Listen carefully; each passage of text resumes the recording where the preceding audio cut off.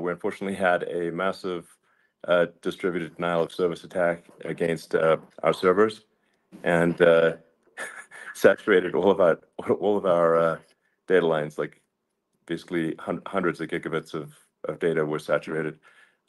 We think we've overcome most of that, and so it's now time to proceed. But as this massive attack illustrates, there's a lot of opposition to people just hearing what President Trump has to say, and but I'm honored to have this conversation. I want to emphasize it's a conversation, um, and it's really intended to just get a feel for what Donald Trump is just like in a conversation.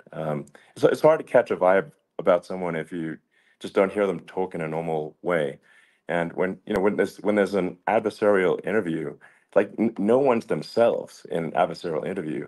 Um, and this is really aimed at kind of open-minded, independent voters who just trying to make up their mind, uh, and so you can understand like what is what is it just like to have a conversation. So, um, honored to Donald. Great uh, to speak. We had a great conversation yesterday. As you mentioned yesterday, if we could just record that conversation and post it, it would have been excellent. And I hope we can have something like that today. Well, I think we will. I'm pretty sure we will. And congratulations, because I see you broke every record in the book with so many millions of people, and it's an honor. We view that as an honor. And then you do want silencing of certain voices. Usually those are voices that have something to say that are constructive, oftentimes constructive. And Yeah. so we have to consider it an honor. But congratulations on breaking every record in the book tonight. That's great. Well, thank you. Well, I mean, maybe we could start off with, the assassination attempt, which was an incredible thing. And I have to say that, your actions after that assassination attempt were inspiring. Um, you, instead of shying away from things, instead of ducking down, um, you were pumping your fist in the air and saying, fight, fight, fight. And I think that's, I mean, the president of the United States represents America, and I think that is America. That is strength under fire, and so that's a big part of the reason why I was excited to endorse you as the president of the United States for having another term here.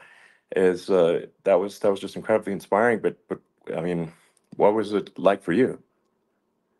Not pleasant, I It's have to not be honest. pleasant. I said there was I blood. I mean, had being more shot is blood. not much fun.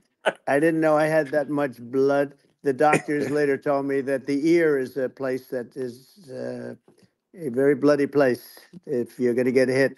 But in this case, it was probably the best alternative you could even think about because it went at the right angle, and it was a hard hit. It was very, I guess you would say surreal, but it wasn't surreal. I was telling somebody you have instances like this, or like a lot less than this, where you feel it's a surreal situation, and I never felt that way. I knew immediately that it was a bullet. I knew immediately that it was at the ear, Yeah. and because it hit very hard, but hit the ear. And I also heard people shout, "Bullets, bullets!" Get down, because I moved down pretty nicely, pretty quickly, and we had bullets flying right over my head after I went down. So I'm glad I went down. The bigger miracle was that I was looking in the exact direction of the shooter, and so it hit me at an angle that was far less destructive than any other angle. So that was the miracle. That was Yeah. for those Split people that second. don't believe in God. I think yeah, we got to all start thinking about that. You have to, I'm a believer now. I'm more of a believer, I think, and a lot of people have said that to me. A lot of great people have said that to me, actually. But it was amazing that I happened to be turned just at that perfect Yeah. angle, and all because I put down a chart on immigration that showed that the numbers were so great. I love that chart I even mean, more maybe it's now a than I ever sign. have. Maybe Yeah, that's a sign, you know. it's an immigration sign. You But highlighted a serious issue, and yeah, at that moment, that's right. the bullet missed your, you know, hit your ear, but you know, missed your head. I mean, Well, you know, the you know, amazing thing is that the sign, I said, bring down that sign on immigration, and it was literally about an eighth of a second where it would be good, and after that it was going to yeah, be a disaster, no matter which way you were facing. But it just had that perfect angle, which was yeah, exactly at this shooter. Very sad situation. Such a sad situation. As you know, we lost somebody that was great, Corey, yeah, who, a firefighter, a great gentleman, a great trumper. He was just a fantastic family and a fantastic man. And a friend of mine came up, Elon, and said, "I'd like to give the family some kind of help." And I said, "That's great." He said, "Do you mind?" I said, "I don't mind at all." And he wrote out a check for $1 million, gave it to the wife. And, you know, she said, "This is really nice, but I'd rather have my husband back," which is a nice thing for sure, somebody to say, to be honest. She's great. The family is great. And we raised a lot of yeah, money for them and for two other gentlemen are unbelievable people also. They were hit really badly. They thought they were not going to make it, and they did. The doctors in the Butler area, I tell you, they were incredible. They saved the two, and they were really hit tough, both of them yeah, equally. And we thought yeah, my first question was because I heard bullets flying over me, and I said, "How many people were killed?" Because we had a massive crowd there, a tremendous yeah, thousands and thousands of people, and there was no land. I mean, it was all people. So I said, "How many people have been killed?" Because I knew there were other shots being fired, sure, and they said, "We don't know yet, but some people have been badly hurt." And I have to give the Secret Service a sniper, they call him, or sharpshooter, but sniper, yeah, because he didn't know there was a problem. He's an extraordinary shot, obviously, and he didn't know there was a problem, and he was yeah, able to pick it all out within 5 seconds. And he used one bullet from very far away, I guess probably about 400 yards. The shooter was 130, but yeah, he was on the opposite side of the field and the podium, and he saw the smoke and the flame from the gun, immediately recognized it, and immediately took a shot. And it was one perfect shot from very far away. And if he didn't do yeah, that, Elon, he would have. I mean, if he would have, a lot of people, a lot more people could have been sure, badly hurt and killed. So yeah, I have to absolutely, take my hat off to him because that's also a surreal. You know, he's been with them for 23 years, and yeah, he's never had anything like this. And all of a sudden, he has to act, and it's a very tough thing to sure, act and to be shooting somebody. But he saw the gun, saw the smoke, saw the flame from the gun, very far away. I obviously has very good eyes. He's got very good vision, which assume you have yeah, to have in that particular work. But he took absolutely, aim very quickly, and they say it was approximately 5 seconds from long range, yeah, one bullet.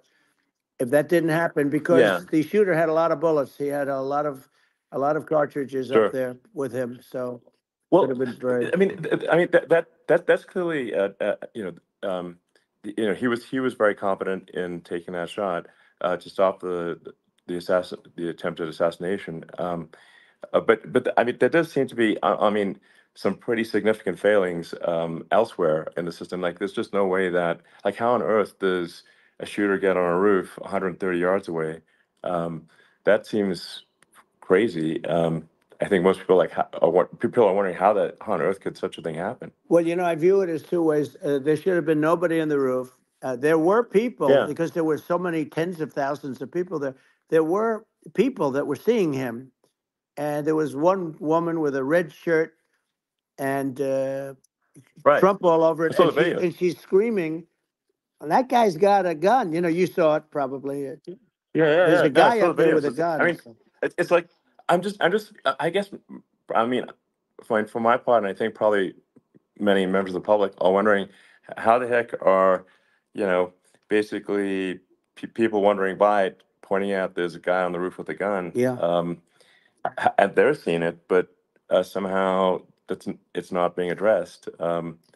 That does seem Yeah, crazy. well, they're going to learn from this. The communication between the local police, who sort of had an idea, and then ultimately a man lifted himself up to the roof, could barely do it because he was pulling himself up, and Yeah, he saw the man with the gun. The man with the gun pointed the gun at him. He thought he was probably going to get shot, but he was like pulling himself up, and because of that, he couldn't get to his gun, and he fell down. Actually, very badly hurt his leg, his ankle. I hear very badly, okay. but he fell down, and he did.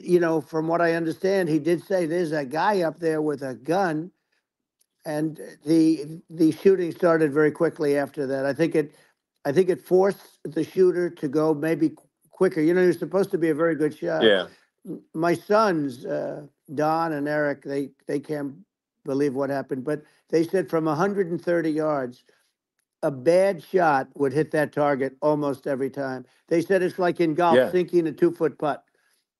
yeah. It's not a tough No, shot. it's not a long shot. The Secret Service person had the long shot. He had triple the Yeah, distance actually. So it was a terrible thing. Look, it's hard. I have to say this about the Secret Service. When I went down, and I went down based on, I think, they're screaming, but other people also, because people saw this happen. You had so many people. One of the miracles was that nobody ran. I mean, if a gun goes off, the crowd yeah, control people showed us this. When guns go off, and it does happen in stadiums at a soccer match or some kind of a match, everybody flees. They call it a stampede, like cattle. But everybody, and a lot of yeah. people get killed with those stampedes.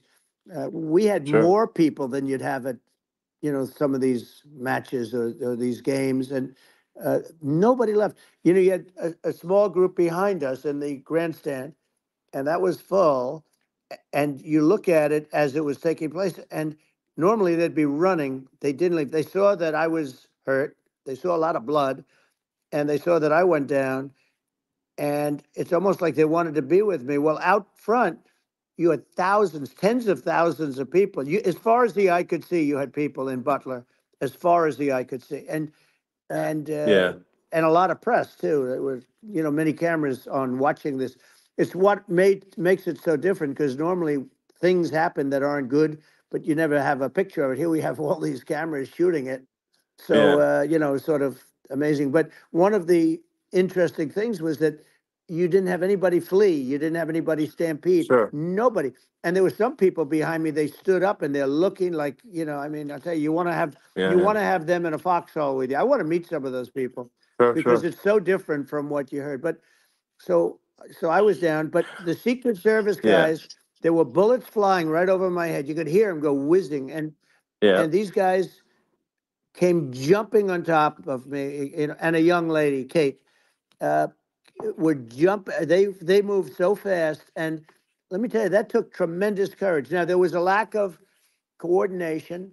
There was, obviously everybody understands that somebody that building should have been covered, and yeah, yeah. I mean, that was I the think big that thing. like, I mean, looking at the aerial views, that building would be like the number one spot for a sniper. I mean, it's like the if you were to pick like what is the favorite place, what if you so if the goal is to assassinate, what's your favorite spot? That building, the You're roof of that right. building would be number one. That would have been the spot. It's like you can ask for a better No, location. It's like number no, that one. would have been the spot. Um, What people think yeah, is when the local policeman, who, by the way, he really he did what he was supposed to do. He couldn't hold on any longer. And then when he got yeah, his head just peeking above, this guy standing there with a gun at his head. And when he fell down, again, hurt his ankle very badly, but he was making the calls. But what happened is the firing took place very soon. So what they yeah, think is that this guy ran to his site, which he had all planned out with the gun. He ran to the site and he started shooting fast. And maybe that's why he sort of missed. I mean, he uh, yeah. But he as you got said, me, he but would have hit. I it mean, could have been a much yeah. bigger problem. But he totally would have hit if you hadn't turned your head. So like there was it was a very near thing. It was a So, miracle. If I hadn't um, turned my head, yeah, I would not be talking to you right now. As much as I like you, exactly. I would not. Yeah, I would well, not be talking to you. maybe talking to me from another realm, perhaps. Yeah, that's Um, right. We'd be talking from a so different place. But it was a very terrible experience. The Butler Hospital, they did such a great job. The doctors were so good. Everybody was so good. There was a mistake. If somebody knew, because people were hearing that, there was just a bad feeling that there was somebody was around. You know that story now. It's been pretty yeah, well. yeah, And yeah, if somebody could have said, because they've oftentimes said, like there'd be a lightning storm or something. Because I've done, I think over 300. I think I did a lot more than that, but we did a lot. And oftentimes they'll say, "Sir, could you wait 10 minutes, please? Sir, could you wait 20 minutes? There's a storm overhead or lightning or something," right? And yeah, that happens yeah, often. And this would have been a perfect time for that to have happened, but it yeah. didn't. It didn't get coordinated. That was the problem.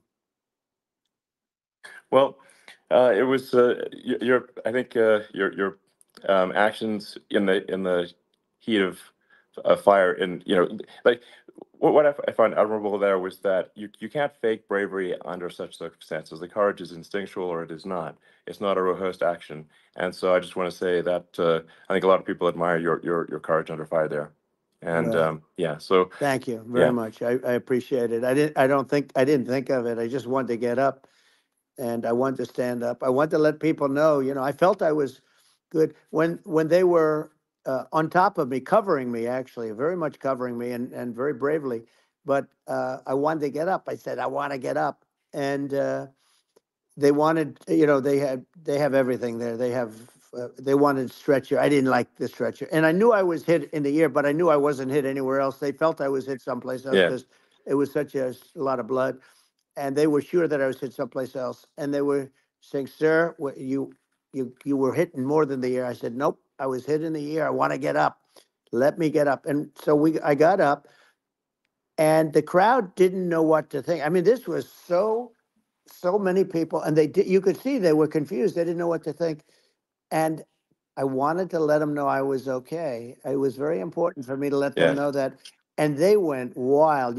You've seen the after. They didn't go wild when I yeah, got up because they didn't know, was I alive. You really couldn't tell when I stood up before before the fist in the air. Uh, they didn't know if I was alive. Nobody did. And when I put the fist up, they were just relieved and happy and thrilled, and the place went crazy. It was pretty amazing. yeah. It was a Well, terrible thing, but it it was was pretty amazing. incredibly moving. Yeah. Um, well, and I mean, speaking of the sort of slide that got you to turn that saved your life, really, was the illegal immigration Right. slide.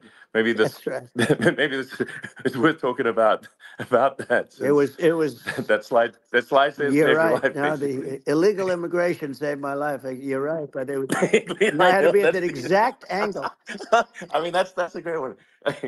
Saved by illegal immigration. The incredible 100%. thing though, when you talk about the odds, you had to be exactly at that angle. But the Yeah, incredible thing is that the chart, I used it less than 20% of the time. It was just a moment. yeah, It's always on my left, never my right, and it's always at the end of the speech. So here yeah, we have it. It's on the right, not the left. It's at the beginning, not the end. And even the people that put it up, they were unprepared, and they did a great job. They got it up immediately, fortunately. But I looked to the right, and the bullet came whizzing by, hitting my ear. So it was amazing. But when you think of the odds of that, and yeah, yeah, that normally you wouldn't use it. Normally I wouldn't have the thing, and then it would yeah. have been a very different story. It's very much, I say, an act of God. It's a miracle that it happened, and I'm Sure. honored by it. I'm honored by it. Well, what were you about to say about illegal immigration before you were rudely interrupted with a Well, I was bullet? going to say how good the numbers were. By the way, we're going back to Butler, and we're going to go Great. back in October. We're all set up, and the people are fantastic in Butler. It's a great area. Great. These are incredible people. like the three that in the case of Corey killed and the other two, the families are, I got to know them a little bit, and the families are great. But we're going back to Butler. And I think I'll probably start by saying, as I was saying, As, yeah, as you prior were to saying, being exactly. so horribly So, interrupted. yeah, But yeah. So rudely interrupted by an yeah, assassination so, attempt. but no, but the chart, Some people have no manners. Elon, the chart was just a chart that in my last week, we had the best illegal immigration numbers, meaning stopping. It was at the lowest. You've seen the chart. It's become quite a famous Yeah, chart, yeah, but that was the lowest yeah. point ever recorded. It was a really, I mean, I was very proud of those numbers. And then you see what happened with these people, Kamala and Joe. You see what happened.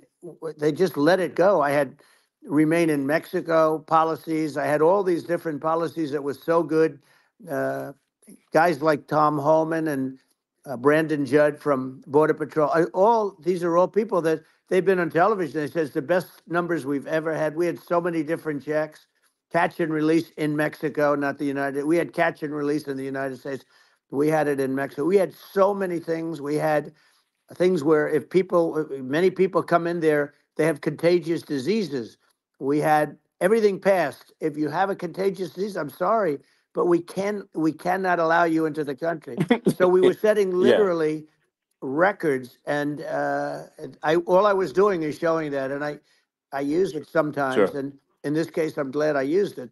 I can tell you that, but they were fantastic numbers. But I'm going to sleep with that chart always.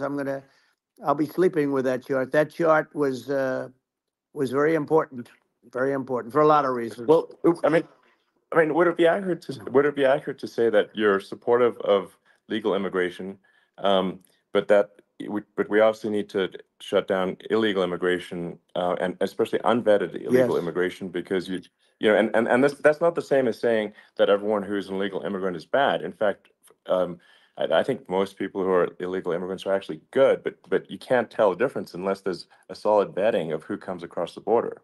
Does that accurately 100%. represent your position? I say it Okay. very simply. They have to come in legally. They have to be checked Yeah. because look, Kamala was the border czar. Now she's denying it. Everything that I do, she's Yeah. saying she was strong on the border. We're going to be strong. Well, she doesn't have to say it. She could close it up right now. They could do things right now. It's horrible. Uh, no tax on tips, and all of a sudden she's making a speech and there will be no tax on tips. I said that months ago. And by the way, they had just the opposite. They had not only tax on tips, but they hired 88,000 IRS agents, and many of them were assigned to go get waitresses and caddies and all of this on tips. They have a policy. They had a policy that they were really going to go after you and were really harassing people horribly. And then all of a sudden, for politics, she says, she comes out with what I said, which I think is terrible. And I think it's also hitting them very hard. These people are fake. Now they're also saying they did a good job on the border. We had the worst numbers in the history of the world, not of our country. There's never been a country in history that has had a catastrophe like this. We've had, I believe, and I think you believe this too, you hear 12 Yeah. million, 13. I believe it's over 20 million people came into our country, Yeah. many coming from jails, from prisons, from mental institutions, or a bigger version of that is Yeah. insane asylums, and many are terrorists. And I'll tell you what, they're coming not just from South America, they're coming from Africa, they're coming from all over the world. They're coming from Asia, they're Yeah. coming from the Middle East, they're coming from countries that are uh, stupidly and horribly bombing Israel October 7th. They're coming from all over the world. And you look at it's so sad October 7th because it should have never happened. Yeah. It's so sad when Sure. you look at Ukraine. It should have never happened.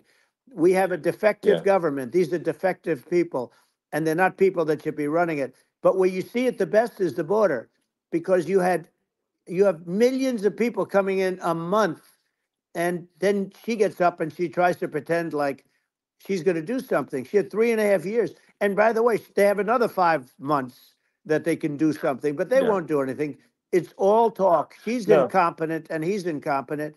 And frankly, I think that she's more incompetent than he is. And that's saying something because he's not too good. Yeah. No, I think it is. essential to have a secure border. I mean, you're really not a country unless you have a Correct. secure border. And And uh, secure elections you too. know, yeah, absolutely secure elections. And so it's just essential to have a real border, or we can't function as a country, and our service, our central services are being overwhelmed in a lot of cities. Um, and as we were talking about earlier, I think having a legal immigration process that is smooth and efficient and done well, and speaking as someone who is a legal immigrant, and I think I mean, like one way to think of it is, who do you want on your team? Um, who do you want on Team America? And I think we want to just say, okay, we want to let in people who are gonna, be great contributors to our society and to our economy, Right.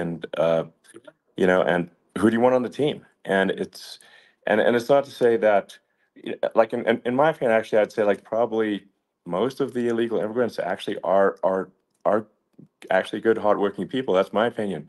Um, but some are not, and you just have this sort of adverse selection process where, if somebody's if somebody's like you know, um, uh, has a career in theft or robbery. I don't understand what's taken them so long to get here, because we're in such a target-rich environment. Um, I mean, why aren't more people who have a career in, bad things coming here sooner? Because I mean, it's a piece of cake to go rob, houses in LA or New York, compared to other parts of the world. And in a lot of places in America, if you try to stop the person who's robbing you, you'll be arrested. Yeah. Yeah. So it's insane. It's right. I mean, what's happening with crime, and our police are so good, but they're not allowed to do their job. But I have to tell you, Elon, I They're hate not. to say, because it's such a downer to say it. I hate to say it.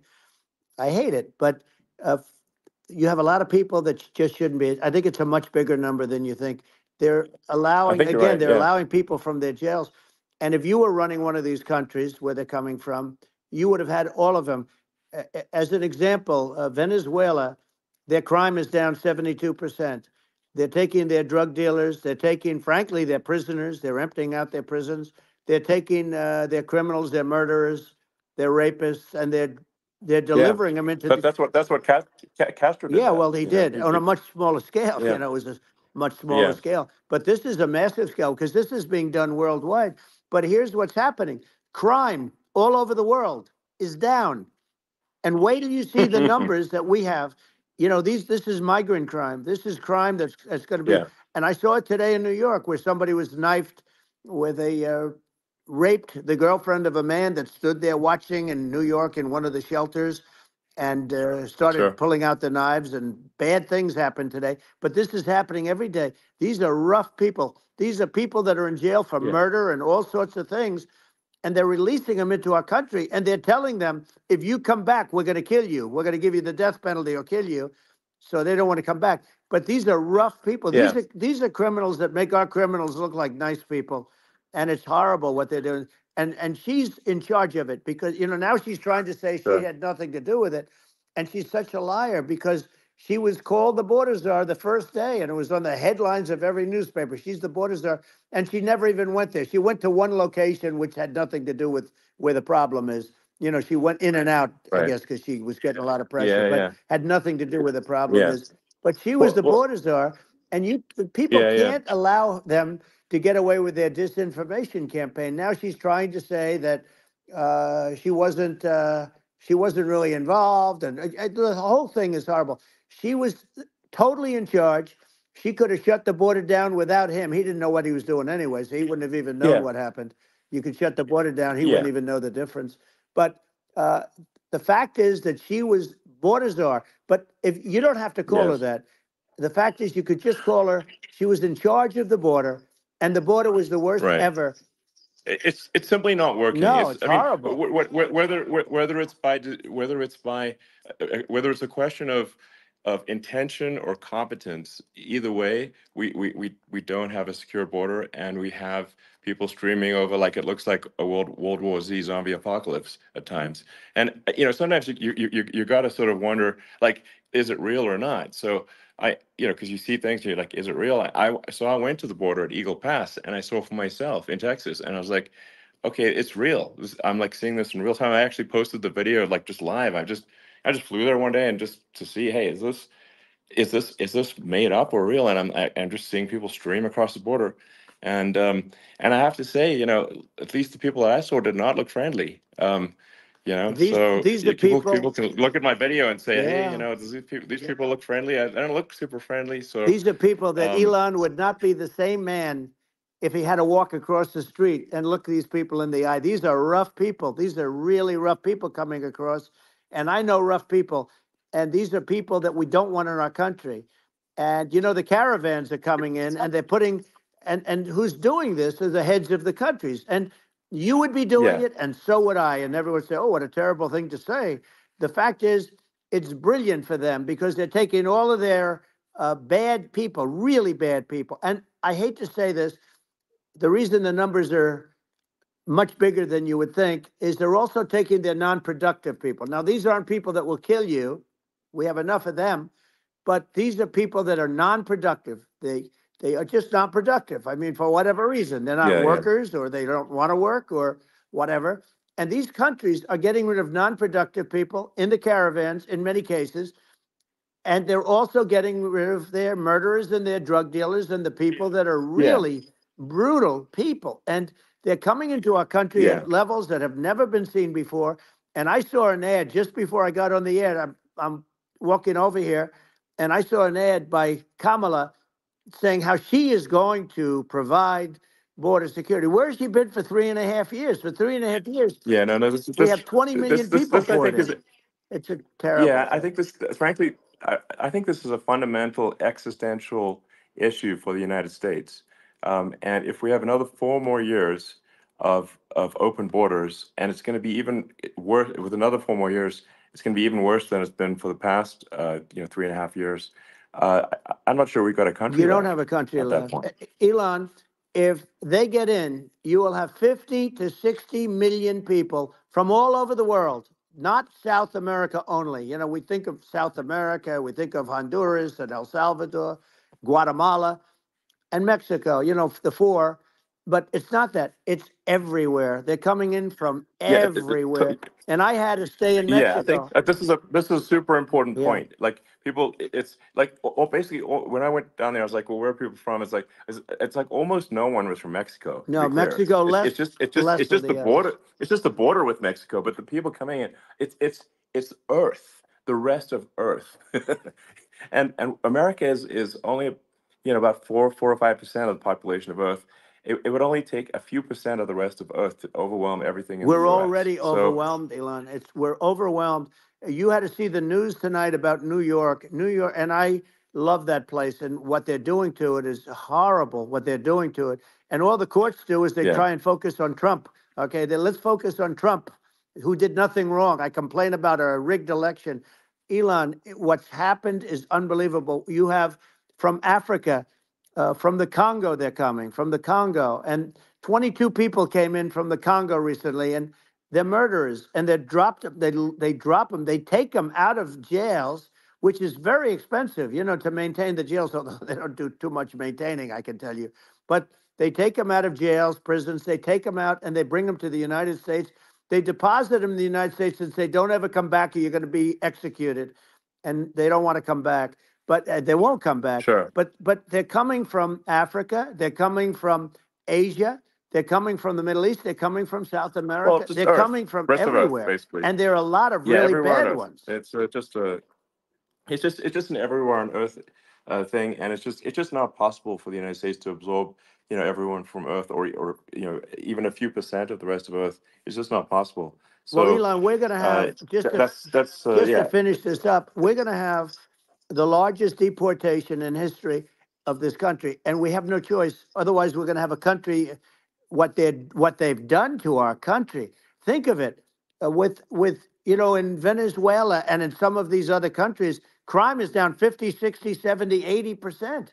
And you would be the same. Yeah, I'll yeah, tell you what, Venezuela has not gotten rid of all of them. They've gotten rid of about 70% of their really bad people. Their jails are about 50% uh, put into the United States. Same with other countries. Some sure. are at 30%, some are at 50%. They're all different. But the bottom line is they're all going to be at 100%. Why wouldn't you put 100% of, Yeah, and they're doing it right now while this third rate phony candidate, don't forget, I beat Biden. He failed in the debate miserably. And, some people said, oh, gee, it's too bad. It's too bad he did so badly, or I did well in the debate. The first night they said, wow. One of the people at CNN said that was the greatest debate performance I've ever witnessed. And then 2 days later, they didn't talk about that. They just said he was bad. But that's okay. That's the way I get treated. And I don't mind that at all. What I can tell you is this: we cannot have a Democrat. We cannot have her. She's incompetent. She's as bad as Biden in a it's different. Look, yeah. she hasn't done an I mean, interview since this yeah, whole scam started.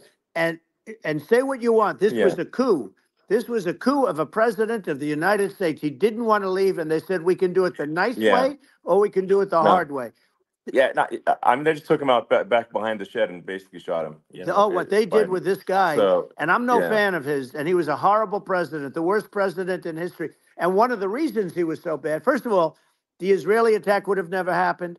Russia would never have attacked Ukraine, and we'd have no inflation. And we wouldn't have had the Afghanistan mess, if you think of it. well, And we wouldn't have had yeah, Afghanistan. But we think of it, well, yeah. you take a few of those events away, and we have a different world. We would also have No, no no, you're yeah. inflation was caused by oil. Yeah, no, no. I think you're making an excellent point here, which is that when other countries can, that are, are thinking about invading or doing bad things, when they're thinking about that, they're thinking about, okay, what's the American president going to do, and do they fear the American president, or is there someone they do not respect or and do not fear? And I think they would they rightfully be. I mean, look at that the footage with the assassination. They're like, okay, uh, President Trump is like, don't mess with me. I mean, that's like, whereas I think people are not going to be, and they obviously have not been at all intimidated by Biden, and they certainly will not be intimidated by Kamala. And you have to really think of that in the context of global security. That's that if the American president is someone that, like, evil dictators are scared of, that makes a huge difference to the security of the world. So I had a good relationship with Putin, despite the Russia hoax that lasted for over 2 years. Just a hoax created by Hillary Clinton and Adam Shifty Schiff, some just bad people, just sick people, frankly. I mean, Schiff is a sick person. He's going to end up probably being a senator. It's hard to believe. The whole thing is hard to believe. But, they put our country in danger with that stuff, too. They actually, when they make up stories, and you have to fight your way out of it for a long time. But I know Putin very well. I got along with him very well. He respected me, and it's just one of those things. And we would talk a lot about Ukraine. It was the apple of his eye. But I said, don't ever do it. Don't ever do it. I shut down Nord Stream 2. That was the big oil pipeline, the biggest, I think, the biggest pipeline in the world going all over Europe. I shut it down. Biden came, and then they say, Yeah, I loved Russia. I was a friend of Putin, and I loved Russia. No, he actually said to me one time, he said, if you're my friend, I'd hate to see you as an enemy. I shut down his pipeline, the biggest pipeline. They were looking at that to yeah, fund, and this pathetic president gets in there, and the first thing he did, one of the early things he did, is he shut down Keystone XL pipeline, which is our pipeline that would have employed 48,000 people, pipeline workers, shuts it down. That was, a massive job that Obama refused to allow. yeah, I allowed it in my first week because it was jobs and it moved oil. And by the way, in a much more environmentally friendly way. It's underground. It's not a truck that catches on fire or a train that catches on fire. But think of it. He shut down the XL pipeline, the Keystone XL pipeline. He yeah, shuts that down, and he approves the Russian pipeline, yeah. It doesn't make any right? sense. It's like it's inconsistent. Certainly but I mean, I think it's just worth emphasizing, to listeners, the that the immense importance of whether the United States president is intimidating or not intimidating, and how much that matters to global security, because there's some real tough characters out there, and if they don't think the American president is tough, they will do what they want to I do, know every one of and them. it puts the whole Yeah. world in danger. Elon, I know every one It's a of them, big and I know deal. them well. I know Yeah, Putin. I know President Xi. I know Kim Jong-un of North Korea. I know every one of them. And let me tell you, people will say, oh, this is terrible. He said, I'm not saying anything good or bad. They're at the top of their game. They're tough. They're smart. They're vicious. And they're going to protect their country, whether they love their country. They probably do. It's just a different form of love, but they're going to protect their country. But these are yeah, tough people at the top of their game. And when they see a Kamala or when they see Biden, Sleepy Joe, they can't even yeah, believe it. They can't believe this happened. All the stuff that you're seeing now, all the horror that you look at Israel, they're all waiting for an attack from Iran. Iran would not be attacking, believe me. You know, when I was there, and I say it with respect because I think we would have been good with Iran. I don't want to do anything bad to Iran, but they knew not to mess around. Iran was broke because I told China, if you buy from Iran oil, it's all about the oil. That's where the money is. But if you buy oil from Iran, you're not going to do any business with the United States. And I meant it. And they said, we'll yeah, pass. yeah. They didn't buy oil. Other countries, likewise. Sure. You want to buy, you're not doing business with the United States. And they were at a point where they had no money for Hamas. They had no money for Hezbollah. They had no money for any of these instruments of terror. And it was amazing. In fact, there were articles when I was leaving, which is hard to believe, actually, especially when you look at what's happened to our country. Our country is so bad right now. It's such a different place. We were respected. Think of it. 4 years ago, we were so respected to a point where when I said don't buy oil, they didn't buy oil, but they had no Yeah, money, yeah, and Israel would have never been attacked. Zero chance. And again, I said to Vladimir Putin, I said, don't do it. You can't do it, Vladimir. You do it, it's going to be a bad day. You cannot do it. And I told him things that what I do, and he said, no way. And I said, way. And you know, it's the last time we ever had the conversation. He would never have done. I got along well with him. I hope to get along well with him again. You know, getting along well with them is a good thing, not a bad thing. I got along well with Kim yeah, Jong Un when I met with President Obama just before entering. You know, it's a sort of a ritual. And I sat down with him and we talked. It was supposed to be for a very short period of time. It turned out to be a long period of time. I said, "What's the biggest problem?" He said, "North Korea."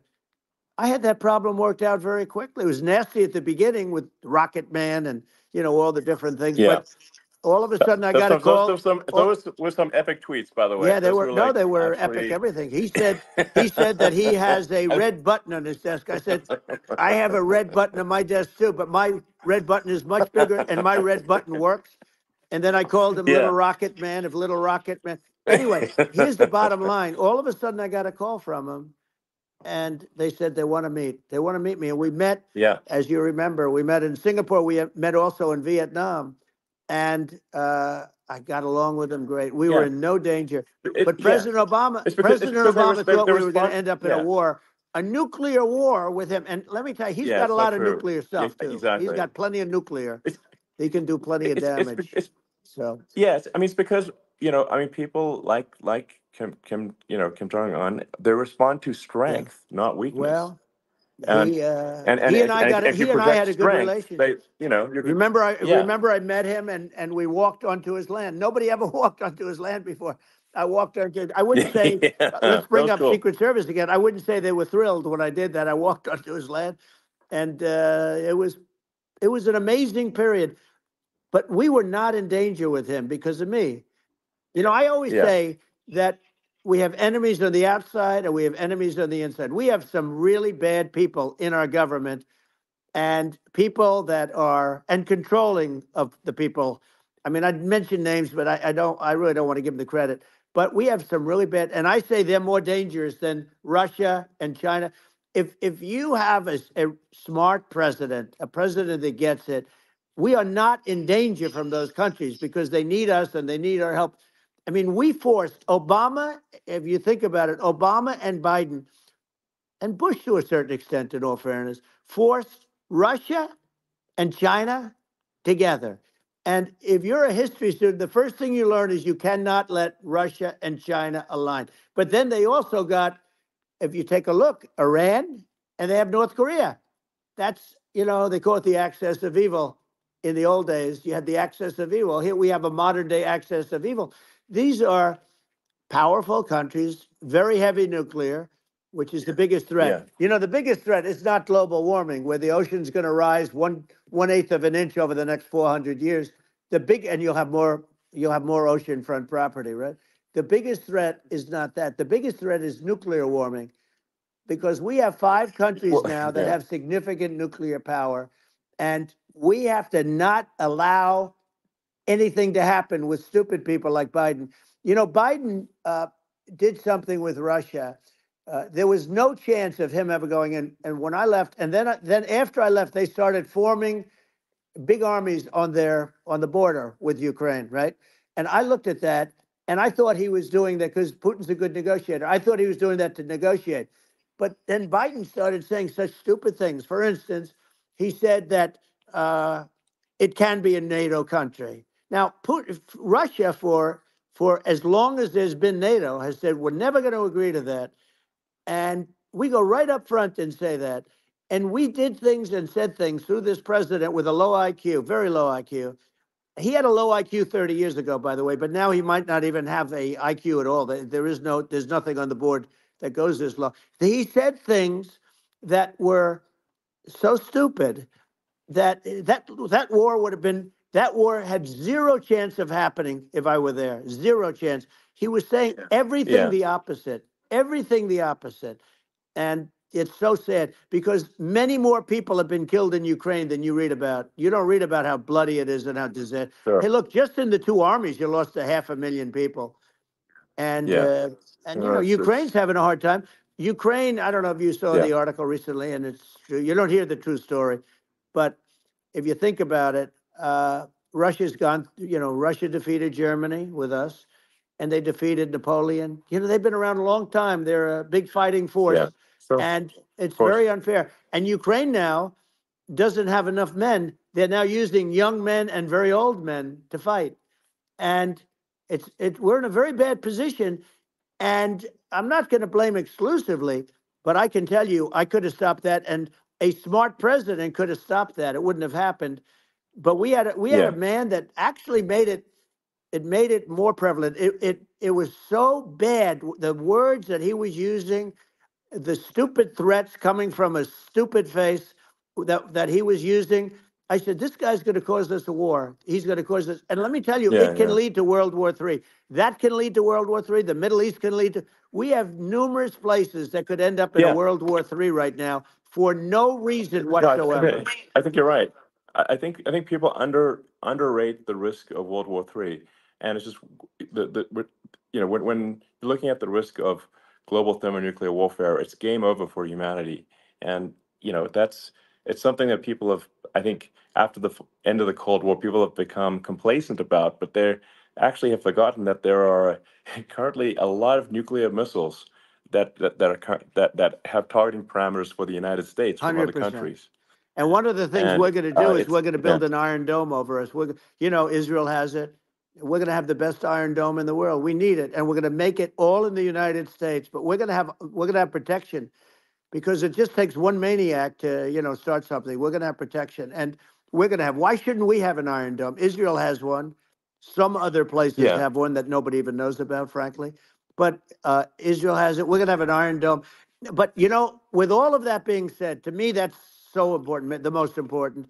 But with all of that being said, the election's coming up, and the people want to hear about the economy and the fact that absolutely they can't sure. buy groceries because they don't have enough money to buy groceries. The inflation has killed them. Food prices are up 50, 60, even 100% in some cases. And this stupid administration allowed this to happen, and it's a shame. And that's the thing that people most care about, in my opinion. They care about the border a lot, and we discuss the border at great length. It's nice to have a Yeah. forum like this where I can discuss something at length. And by the way, you think Biden could do this interview? Do you think that Kamala could do this interview? They would take a pass on No, you. they could not. So they don't need Elon. They don't need Elon screaming out questions. It's pretty sad when you think that somebody that does this for a living can't answer a question or is afraid to do an interview. And in her case, with a very friendly interview, she's got all friendly interviewers. It's pretty sad. Yes, But the absolutely. big thing now is the Well, economy, Elon. yeah, And as much as yeah, I mean, I view nuclear as the single most important thing, but a lot of people don't. A lot of people don't understand that. But it doesn't have to. If I understand it, that's all you need. Because if I was president, you're not going to have that kind of a problem. But the thing that they really is making them angry is what Kamala and Biden have allowed to happen to the economy. It's a disaster with inflation. The inflation, it yeah, doesn't matter what you make. The inflation is eating you alive. If you're a worker or if you're just a middle income person, you can't afford. 4 years ago, 5 years ago, people were saving a lot of money. Today, they're using yeah. all their money and borrowing money just to live. It's a horrible thing Right. that's happening, and we'll end that Well, I think quickly. a lot of yeah, a lot of people just don't understand where inflation comes from. Inflation comes from government overspending because the checks never bounce when it's written by the government. So if the government spends far more than it brings in, that increases the money supply, and if the money supply increases faster than the rate of goods and services, That's right. that's inflation. Um, so really, we need to have we need to reduce our government spending, and we need to re-examine. I think we need like a government efficiency commission to say like, hey, where are we spending money that's sensible? Where is it not Right. sensible? And we need to live within our means. We're currently adding, I think, $1 trillion to the deficit every That's roughly right. every 100 days. That's right. And the interest payments on the national debt have now exceed the defense budget. It's on the order of $1 trillion, It's interest. and it keeps Yeah, I growing. rebuilt our military, largely rebuilt our military, did a great job on it, which was so important. We had jets, we had fighters that were, and bombers that were 70 years old. And we did a great job in that. Then by the way, then we gave 85 billion of it back to Afghanistan, if you can believe it. We gave them 85 billion. They're one of the largest sellers Yeah, of military equipment in the world. They're selling what we gave them. That was one of the most embarrassing days in the history of our country. But if you think about, let's go back to the economy. We have to bring energy yeah, prices down. Energy started at the price of gasoline. Now your cars don't require too much gasoline, so you have a good, and you do make a great product. I have to say, I have to be honest with you. thank That you. doesn't mean everybody should have an electric car, but these are minor details. But your product is incredible. But the Thank you. gasoline, Elon, is the cost of energy. Not only gasoline, it's the cost of heating your house and cooling your house. That has Sure. to come down. It's gone up 100%, 150, and 200%, and that has to come down. When that comes down, and we're going to Yeah, drill, baby, drill. They stopped drilling, and then they went back to drilling because they went back to the Trump policy. But if they won the day after they get into office, this country will go out of business because they're going to go to an energy policy that's not sustainable, wind and different things. You're not going to have anything. yeah, And I know you're a big fan of the AI, and I have to say yeah, that AI, and this is shocking to me, but AI requires twice the energy that the country already produces for everything. So you're going to have to build. We're going to have to build a lot of energy if our country will be competitive with China, because that's our primary competitor for this on the AI. You're going sure. to need a lot of Well, I mean, electricity. You're going to need tremendous yeah, electricity, like almost double what we produce now for the whole country, if you can believe it. sure. Well, just going, back to this, like this basic thing, which that people try to make it sound complicated, but it's not. But inflation is caused by government Right. overspending. Would you agree that we need to take a look at government Yes. spending and have perhaps a government efficiency commission that just tries to make the spending sensible and so the country lives within its means, just like a The person does. waste is incredible, and nobody It negotiates is. prices.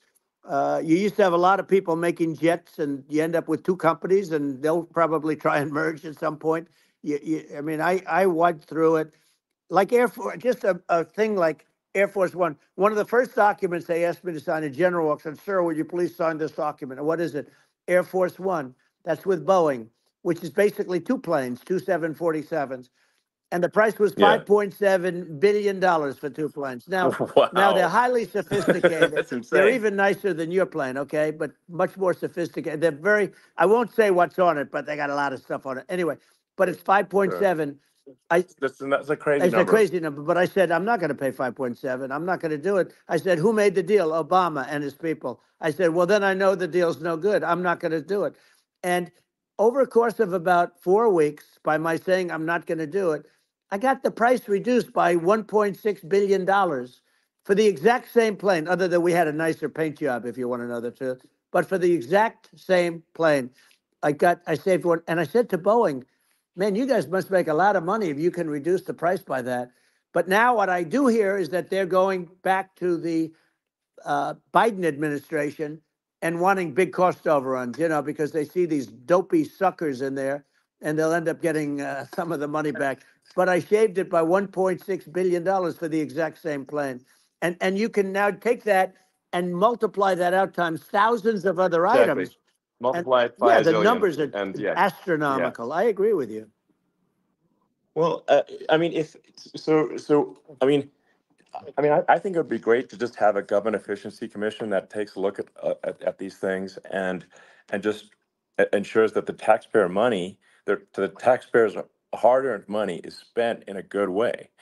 I'd be happy to help out on such a commission I'd love if it. it were formed. Well, you're the greatest cutter. I mean, I look at what you do. You walk in and you just say, "You want to quit?" They go on strike. Yeah. I won't mention the name of the company, but they go on strike, and you say, "That's okay. You're all gone. You're all gone." So every one of you is gone, and you are the greatest. You would be very good. Oh, you would love it. But if you look at Argentina. Well, I'd be happy to Yeah, by help the way, out. congratulations. I Yeah. just looked at the number of people that are listening to you and I chat. We'll call it a chat. But Yeah. congratulations. This is very good. I mean, it's great. And you're an interesting character. The new head of a place called Argentina, and he's a big, Malay's awesome. he's great. And Yeah. he's a big MAGA fan, that he ran on MAGA. And he took it to an extreme too. He ran on MAGA, and I hear he's doing really a terrific job. It's called Make Argentina Great Again. It worked out perfectly. He came in, he bought a lot of hats, he brought everything, but he's doing a big job. He really cut. And I'm hearing Yeah. they're starting to do pretty well. Inflation's getting down. They had like Yes, exactly. 2,000%. And they had inflation like not normal inflation. They had the real deal. But we're going to Yeah. have that pretty soon. I think we Yeah. have the worst inflation we've had in 100 years. They say it's 48 years. I don't believe it. I think we have the worst. They Yeah. don't include a lot of the items that should be included, you know. Yeah. Well, it's just from government overspending and not spending taxpayer money Yeah, effectively, and having just like so many departments you can't even name them all. And what Malay is doing is he's cutting government spending. He's simplifying things. He's having putting in regulations that make sense, and we're Argentina overnight is experiencing a giant improvement that's in right. prosperity. But it's also a lesson for the United States, which is that um, Argentina used to be one of the most prosperous countries in the world. Um, Right. in the like in the 30s, 40s, and because of bad government policy, it ruined the country. And if you take Venezuela, for example, Venezuela should be incredibly prosperous. They have phenomenal reserves of everything, oil, everything, and it should be prosperous. But if the government's wrong, it impoverishes the people. And so I think we should not be complacent in the United States and thinking that and taking our prosperity for granted, because if with bad government policy, we can run the country into the ground. And that's just something people should bear in mind. Don't take prosperity for granted. Well, think of education. So we're ranked at the bottom of every list of the top 40. We're ranked number 40, number 38. Uh, Norway, Switzerland, Sweden, different countries are ranked good. Actually, China's pretty close to the top. They're a top 6 or 7, but we're ranked at the bottom, almost at the bottom, 38, 39, 40. In other words, horrible. And yet we spend more per pupil than any other country in the world. So we spend more. And what I'm going to do, one of the first acts, and this is where I need an Elon Musk. I need somebody that has a lot of strength and courage and smarts. I want to close up Department of Education, move education back to the states, Yeah. where states like Iowa, where states like Idaho, not every state will do great because states that basically aren't doing good now. You look at Gavin Newsom, the governor of California. He he's terrible. He does a terrible job. So he's not going to do great with education. But of the Yeah. 50, I would bet that 35 would do great, and 15 of Yeah. them, or 20 of them will be as good as Norway. Norway is considered great. You can name them. I mean, they're so good. Some of Yeah. these countries are so good. But if you go into some of these really well-run states, we have states that don't know what debt is.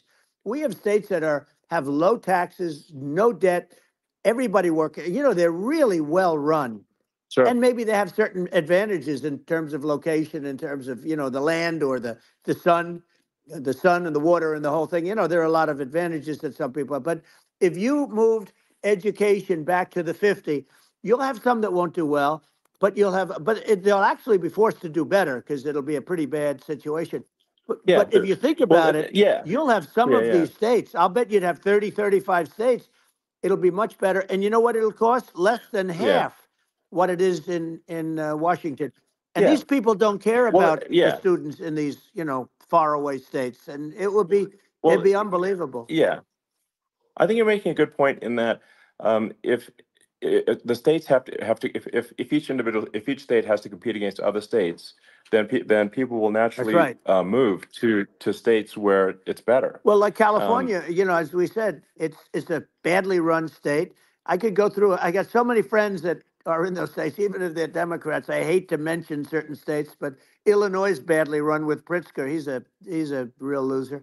But yeah. but some of these places are just badly run. But it's almost going to force them to run better, and they won't do it good initially. But you're not going to do worse than you're doing right now.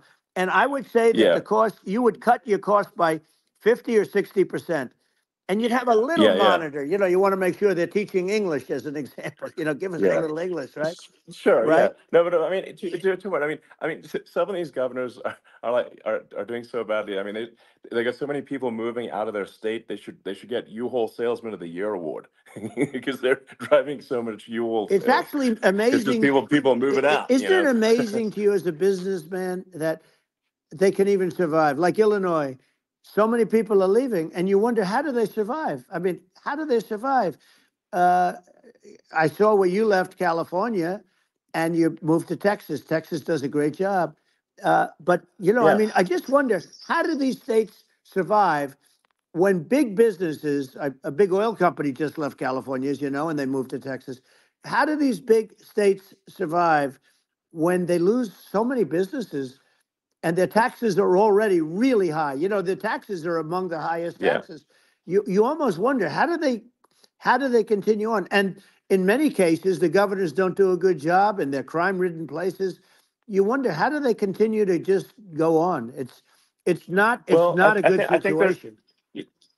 I mean, I think the only thing that's going to force some of these states to change is if they risk bankruptcy and they're not getting bailed out by the federal Right, government. right. Well, you're That's gonna that's you're the gonna only thing have that's going to that. get them to change. You remember the Yeah, area in California where they had that, where I guess somebody had sticky fingers and they stole a lot of money, and they went into a form of chapter, and it was very yeah, nasty for yeah. a period of time. But now it's probably the most popular place in all of California. So at some point, something like that may have to happen. But the problem is, you can't penalize people that loan money to the state when you have incompetent people like a Pritzker. Look, the family didn't want him in the family business, and then he ends up being governor of Illinois. So what is he going to be? Is he going to be a great governor? And you have people. I could name every one of them. I got to know every one of Yep. these, and some are very good, and some are just horrible. Well, I think I mean, the larger point here, too, as you're saying, like a lot of people are concerned about the economy, a lot of people are concerned about inflation, and inflation is effectively a tax on people that save money, Yeah. and for people that are working day to day, it's just a form of taxation. And if we can solve the government spending problem, we'll solve the inflation problem, which means people will have a better standard of living, and Yeah. that's a really big Well, the deal. people that got hurt worst are the people that did it the way they were taught to do it all through, their younger life and their young life and their whole life. The people that saved money and then they got no interest on their money and inflation destroyed them. And frankly, they were almost better off if they didn't do anything like that. I mean, those people have been absolutely decimated, and we're going to bring those people back and help those people. We've got to get the prices down. When I look at bacon costing 4 or 5 times more than it did a few years ago, Sure. when you look at some of the food products in grocery stores, people go, they can't believe it. They used to be able to buy a whole cart, and today, a lot of people just don't have the money. They go in and they can't buy anything. They look at Yeah, it's sticker I shock. think They it. call it Yeah, sticker shock, right? I think it really just comes, like I said, I think it just comes down to really, I guess, two things, which is that if you solve government overspending, you solve inflation, which improves living Right. standards of the average person, and then if you deregulate, like have sensible regulations, so because a lot of the regulations are nonsensical and cause the cost to be extreme for no reason, but unless you've got effective deregulation. Like Reagan did a great job on deregulation in the 80s, but it's been 40 years since we had That's right. anyone really. I mean, during your administration, we made some progress, but I think there's an opportunity to make, I think, radical progress with sensible regulation. Yeah. And Well, if those Elon, those two things, yeah, those are the big yeah, deals. we set a record. We did more deregulation and more restrictions on all of the different businesses than any other president. Remember, I had the rule for every one we put in, you have to get rid of 10 or 12. And we did Yes. radical cuts on all of that, and a lot of that's being put back by this administration. And we did radical cuts on things that weren't necessary. But we were all set. We had the best economy ever, maybe in the world. And then what happened is COVID came in, and we had to focus on that, and nobody knew what it was. And I always say I got good marks on economy, good marks on military. We knocked out ISIS. We did so many different things. We rebuilt. But, I never got the credit that we really deserved on what we did with COVID. We never got the credit. But if had that not happened, a gift from China, from Wuhan, came in from Wuhan, the Wuhan labs, and I always said it, and it turned out to be right. But Yeah. had that not happened, we were set to start reducing debt. We were going to reduce taxes further. I gave the largest tax cuts, and we were going to reduce taxes still further for middle income people, not only businesses. But we did it for Sure. businesses because they're the ones that's why we had the great job numbers. But we were set to really start reducing debt. And, we're sitting on the biggest pile of liquid gold anywhere in the world, bigger than Saudi Arabia, bigger than Russia. And we were going to drill, and we were going to make so much money. We were going to supply Europe with oil. I had stopped the Russian pipeline, and we were going to supply them with oil and gas. We were going to make a fortune. And then the COVID came in, and we really had to divert. Then what happened is when they came in, we kept a lot of businesses alive. If I didn't do what we did, we would have had a 1929 type depression. But the problem is when Biden came in, he got trillions of dollars and just started spending it stupidly. You didn't need it anymore. We got over that bad period where everybody was dying and feeling, it was just not a good period. Interestingly, during his administration, many more people died during his administration of COVID than during my administration, and we really got the brunt of it. But people don't realize more people died during his administration than ours. But it diverted us from doing what I wanted to do. But we had the greatest for almost 3 years. We had the Yeah. great, and you know that probably better than anybody. So many of your friends said to me, the best years we've ever had in business were during the Trump years, and also said that African American, Hispanic American were so incredible. They were having the best Asian American women, men, young people without a diploma, young people that graduated from the best colleges, from MIT, from the Wharton School, from all of the great colleges, Harvard. They were doing better, and people without a diploma were doing better. and everybody was happy. And then COVID came, and Sure. we had the problem is they spent trillions and trillions of dollars. They wasted. They shouldn't have taken any money, and we wouldn't be having inflation right now, which is killing our country. Yeah, yeah. Yeah, absolutely. And I mean, I should probably say something about like, maybe my views on, climate change Yeah, and oil and gas, because I think it's probably different from what most people would assume. Because my views are actually pretty, I think, moderate in this regard, which is that I don't think we should vilify the oil and gas industry and the people that have worked very hard in those industries to provide the necessary energy to support the economy. And if we were to stop using oil and gas right now, we would all be starving, and the economy would collapse. So I don't think it's right to sort of vilify the oil and gas industry, and the world has a certain demand for oil and gas, and it's probably better if the United States provides that than some other sure. countries, and it would help with prosperity in the U.S. And at the same time, obviously, my view is like we do over time want to move to a sustainable energy economy, because eventually you do run out of, I mean, you run out of oil and gas. It's not infinite. Um, and there is some risk. I think the risk is not as high as a lot of people say it is with respect to global warming. But I think if you just keep increasing the parts per million in the atmosphere long enough, eventually it actually simply gets uncomfortable to breathe. People don't realize this. If you go past 1,000 parts per million of CO2, you start getting headaches and nausea. And so we're now in the sort of 400 range. We're adding, I think, about roughly 2 parts per million per year. So I mean, it still gives us. So what it means is like we still have quite a bit of time, but so there's not like we don't need to rush, and we don't need to like stop farmers from farming, or you know uh, prevent people from having steaks, or Right, basic stuff right. like that. Like you can leave the farmers alone, I agree. in How my opinion. crazy is that? Where I mean, you have farmers that are not allowed to farm anymore and have to get rid of their cattle, and the whole world is yeah, a that's little silly. crazy. But it's largely taken its lead from us.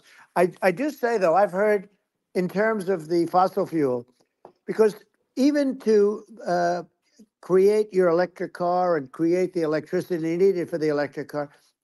Fossil fuel is what really creates that at the generating plants. And, so you sort of can't get away from it at this moment. I mean, someday you might be able to, but I do hear we have anywhere from 100 to 500 years left. Much of it hasn't even been found yet. Yeah, But there are tremendous, like Anwar. I got Anwar in Alaska approved. Ronald Reagan couldn't do it. Nobody could do it. Everybody tried. Nobody could do it. I got it approved. The first thing that Biden did was unimprove it, to get rid of it. He ended yeah, it. His secretary went in and she ended it. And what a disgrace! That's Anwar. That's bigger, or they think it could be bigger than Saudi Arabia in Alaska. Could be bigger than Saudi Arabia, but they went in and they terminated it. And I'll get it going very quickly, because not only is it big for Alaska. I mean, you talk about economic development, that for the United States. I mean, that is, they say bigger than Saudi Arabia or the same size, and pure, yeah. really good stuff. And they end it. So I think we have perhaps hundreds of years left. Nobody really knows, but during I that yeah. during that I mean, time, my something will estimate. come around that will be Yeah, very good. yeah. Yeah. Well, I mean, and my estimate would be, a little more uh, aggressive than that, but it's not the sort of like we're all going to die in 5 years stuff. That's obviously BS. Um, but I mean, my view is like if you just look at sort of the parts per million that increments every year, you get sort of 2 or 3 parts per million every year of CO2.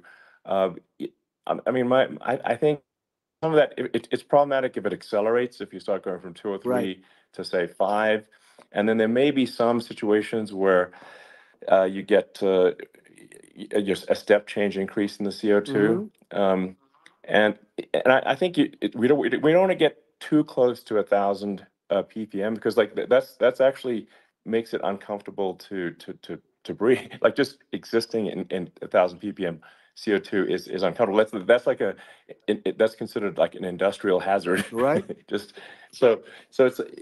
that's actually, you start getting headaches and stuff. So it's even without global warming, it's not comfortable to live. So you don't want to get too close to that. But I mean, I think I think we want to just move over, and if I don't know, 50 to 100 years from now, we're I don't know, mostly sustainable. I think that'll probably be okay. Um, so it's not like the house is on fire immediately, but I think it is something we need to move towards. And on on balance, it's probably better to move there faster than slower. But like I said, without vilifying the oil and gas industry, and without causing hardship in the short term. I think this can be done, without, people can still have, a stake, and they can still drive gasoline Sure. cars, and it's okay. It's like, it's not. I don't think we should vilify people for it, but I think we should just generally lean in the direction of sustainability. And I actually think solar is going to be a majority of Earth's energy generation in the future, and it's certainly trending that way. Mm-hmm. And so you get the solar power, combine that with batteries, so because obviously the sun doesn't shine at night, and then you use that to charge the electric cars, and you have a long-term sustainable solution. And that's what Tesla's trying to move things towards, and I think we've made a lot of progress in that regard. But when you look at our cars, we don't believe that environmentalism, that caring about the environment should mean that you have to suffer. So we make sure that our cars are beautiful, that they drive well, that they're fast, they're sexy. I mean, they're cool. In fact, literally, I made this sexy joke: Model S, Model 3, Model X, and Y spells out sexy. It's probably the most expensive joke out there. Um, but I don't know, I like cheesy humor, so, um but I'm a big fan of, like, let's have an inspiring future, and Yeah. let's work towards a better future, and we can do so without demonizing Right. people. I'm okay. you know It's very interesting. You use the word global warming, and today they use the word climate change because you have some places that go up, and so they were getting themselves in a little trouble with the word global warming because not every place is warming. Some places are going the opposite direction. But I'm sort of waiting for you to come up with solar panels on the roofs of your cars and on the trunks of the cars, and it just seems like something that at some point you will come up with. I'm sure you'll be the first, but it would seem that a solar panel on the roofs, on flat surfaces, on certain surfaces might be good, yeah, at least in certain areas of the country where you have the world sure. where you have the sun. But I would think, and I have no idea because that's not my world, but I would think that this would be something that would be interesting. But the one thing that I don't understand is that people talk about global warming or they talk about climate change, but they never talk about nuclear warming. And to me, Sure. that's an immediate problem because you have, as I said, 5 countries where you have major nuclear, and probably some others are getting there, and that's very dangerous. That's where you need a strong American president because you don't want to have this proliferation. But you have 5 countries and getting more. China is much less than us right now, but they're going to catch us sooner than people think. They're way lower. Russia and us are number one, and I mean we're sort of tied. And China is far behind, but they're developing at a level that you're not surprised to hear very fast. They'll end up catching up, maybe even Yeah, surpassing. But to me, the biggest yeah, problem is not climate change. It's not, and everything's a problem, but it's degrees. To me, the big problem is the nuclear power. The power of nuclear is so great. And when I talk yeah. about Nuclear power is underrated. It's I'll awesome. prevent World War Yeah. III, Oh, I will. But the truth okay. is that you have to because this is no longer army tanks going back and forth and shooting at each other. This is Yeah. a level of destruction and power that nobody's ever seen before. Yeah, and actually, there's the bad side of nuclear, which is a nuclear war, very bad side. But there's also, I think, nuclear electricity generation is Absolutely, you're underrated, right. and it's actually, people have this fear of nuclear electricity generation, but it's actually one of the safest forms of electricity generation. It's just a huge misunderstanding. Um, And if you look at the injuries and deaths, caused by, say, I mean, I'm not going to try to pick on coal mining, but just any kind of mining Right. operation, And there's a certain number of injuries and deaths per year. And you compare that to nuclear. Nuclear is actually way better. So it's underrated as an electricity source, and I think it's something that's worth reconsidering. But there's so much regulation that people can't get it done. So that Maybe they'll have sort to of change the have it, name. The name is just, it's a rough name. There are some areas yeah, it's a rough like when name. you see what happened in, Good bad right, branding. The we'll have to branding's rough. rebrand it. We'll have to give it a good name. We'll name it after you or something. You know, No, no, it don't has think a, so. hey, it has a branding problem. You know, when you see what happened in, It doesn't have a branding problem. when you see what happened in Japan, where they say you won't be able to go on the land for about 3,000 years. Did you ever see that? And in Russia, where they had the problem, where they, there's a lot of bad things happened, and they have a problem. And they say that in 2,000 years, people will start to occupy the land again. You realize it's pretty bad, No, that's not true. but you're Well, no, right no, about it. It's amazing. it's actually not that bad. So like after Fukushima happened in Japan, like people were asking me in California, are we worried about like a nuclear cloud coming from Japan? I'm like, no, that's crazy. It's not even dangerous in Fukushima. I actually flew there and ate locally grown vegetables on TV to prove it. Um, and and I donated a solar water treatment, a solar powered system for a water treatment plant. And Yeah, but you haven't because the been danger feeling is so just well lately, and I'm worried about it. no, but I mean, I'm it's just only kidding. it's fine, It's like Hiroshima and Nagasaki were bombed, but now they're like full cities again. So Right. it's Well, that's really great. not That's great. something that That's um, great. so it's not as scary as people think, basically. But Yeah. um, let's see. I mean, are there some other topics we should touch on? Like lawfare. I think Well, we need to be concerned about. what they've done to Um, this country. obviously, Yeah. yeah. Well, we just won the big I mean, case in Florida. This was a Biden administration did something that's never been done in this country, and that's go after their political opponent, me, with this nonsense and just nonsense. And the big case in Florida we won, but they always pick a judge and a jury, and they use local DAs, they use the local attorney generals, like Fani, Fani, spelled yeah, Fani, Fani, and yeah, it's yeah. all a big hoax, and it's all run from there. Like in Manhattan, the one of the top people from the Justice Department went in, ran Manhattan, ran the state. The Letitia James deal was run by a person from the Department of Justice, Biden. They've never done this before, Sure. and they set up a very bad precedent. It's called lawfare, warfare.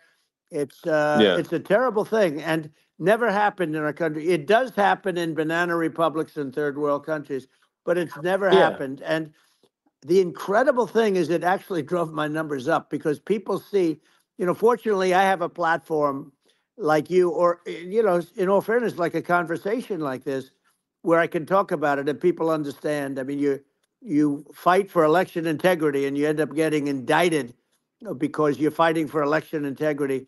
And when the day comes that you can't fight for election integrity, you don't have a country anymore. So what yeah, happens is they went after their political opponent, me. Now Biden's, close to vegetable stage, in my opinion. Okay, I looked at him today on the beach, and I said, why would anybody allow him? The guy could barely walk. Why would anybody allow him? Does yeah, he have a political advisor that thinks this looks good?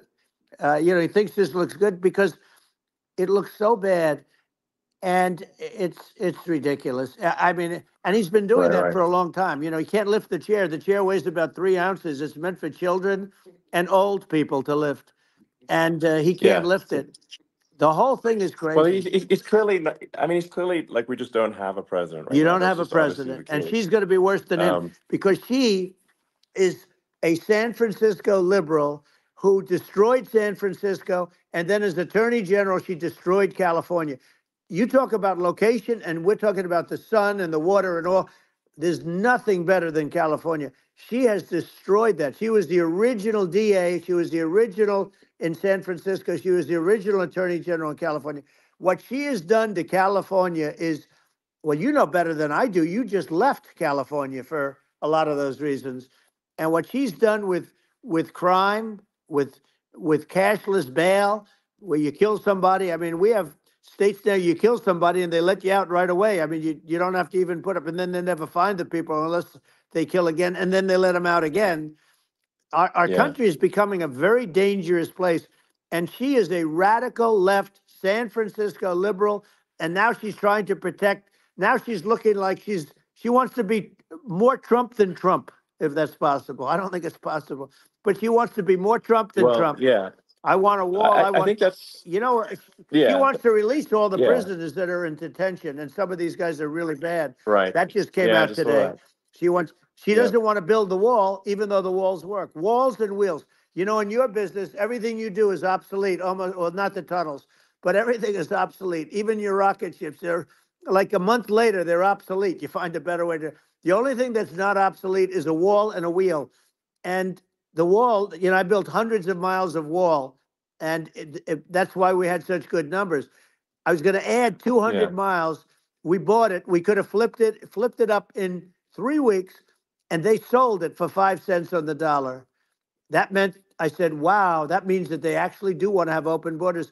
She wants to have open borders, and now she's going like she's tough on the border.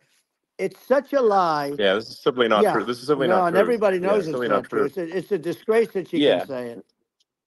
No, I mean, obviously, what's happening sort of overnight is they're rewriting history and making Kamala sound like a moderate when in fact she is far left, like far Worse left. than Bernie Um, Sanders. She is considered more yeah, liberal by far than Bernie Sanders. She's a radical left lunatic. And if she's going to be our president, very quickly, you're not going to have a country anymore. And she'll go back to all of yeah, the things that she believes in. She believes in defunding the police. She believes in no fracking, zero. You don't. Now all of a yeah, sudden she's yeah, saying, "No, I will. I really want to see fracking."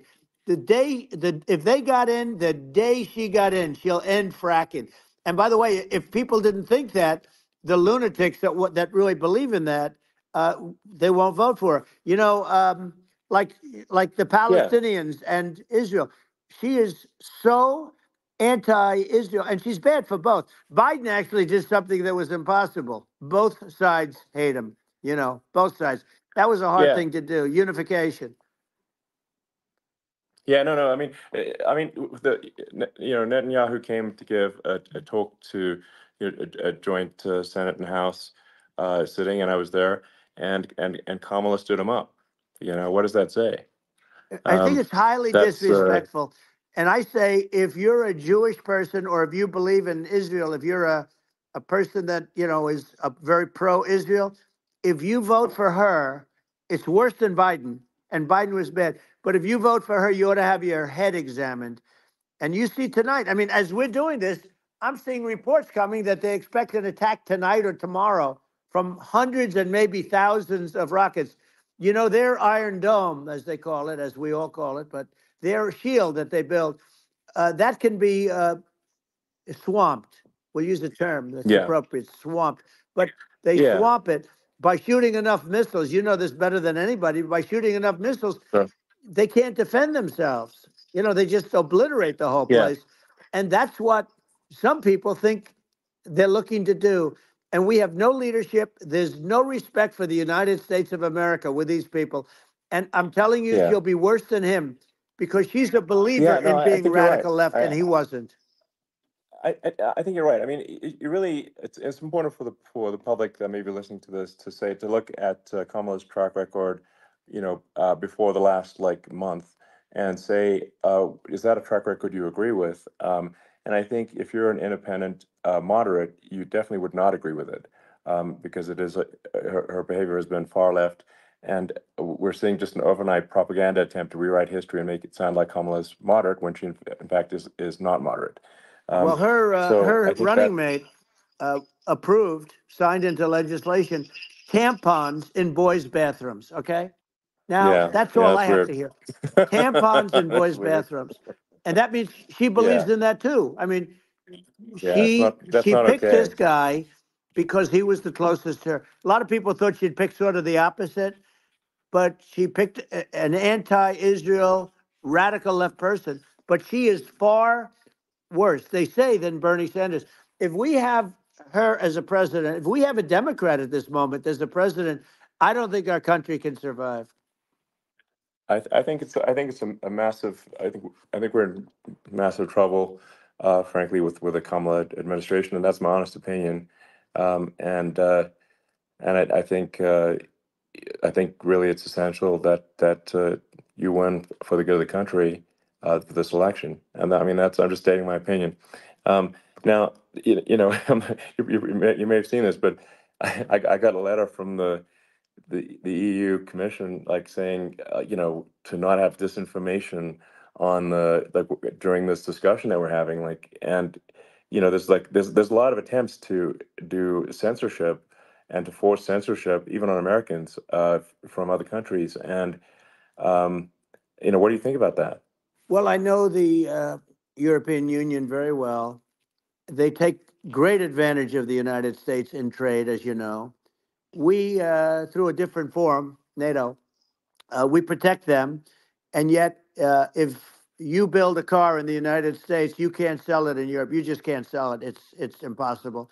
The same thing with our farmers. Our farmers find it very difficult to do business. We have a deficit with them of $250 billion, which people don't know. It sounds so nice, the European Union, but let me tell you, they're not as tough as China, but they're bad. And I let them know it, and that's probably why they notified you. No, they don't treat our country well. We defend them, with Ukraine.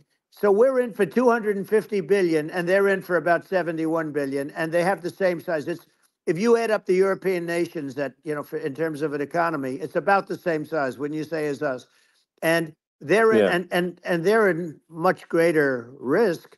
They they're right there. We have an ocean separating us from, in this case, the enemy would be Russia. It used to be for the yeah, Soviet Union, but let's assume they're close enough.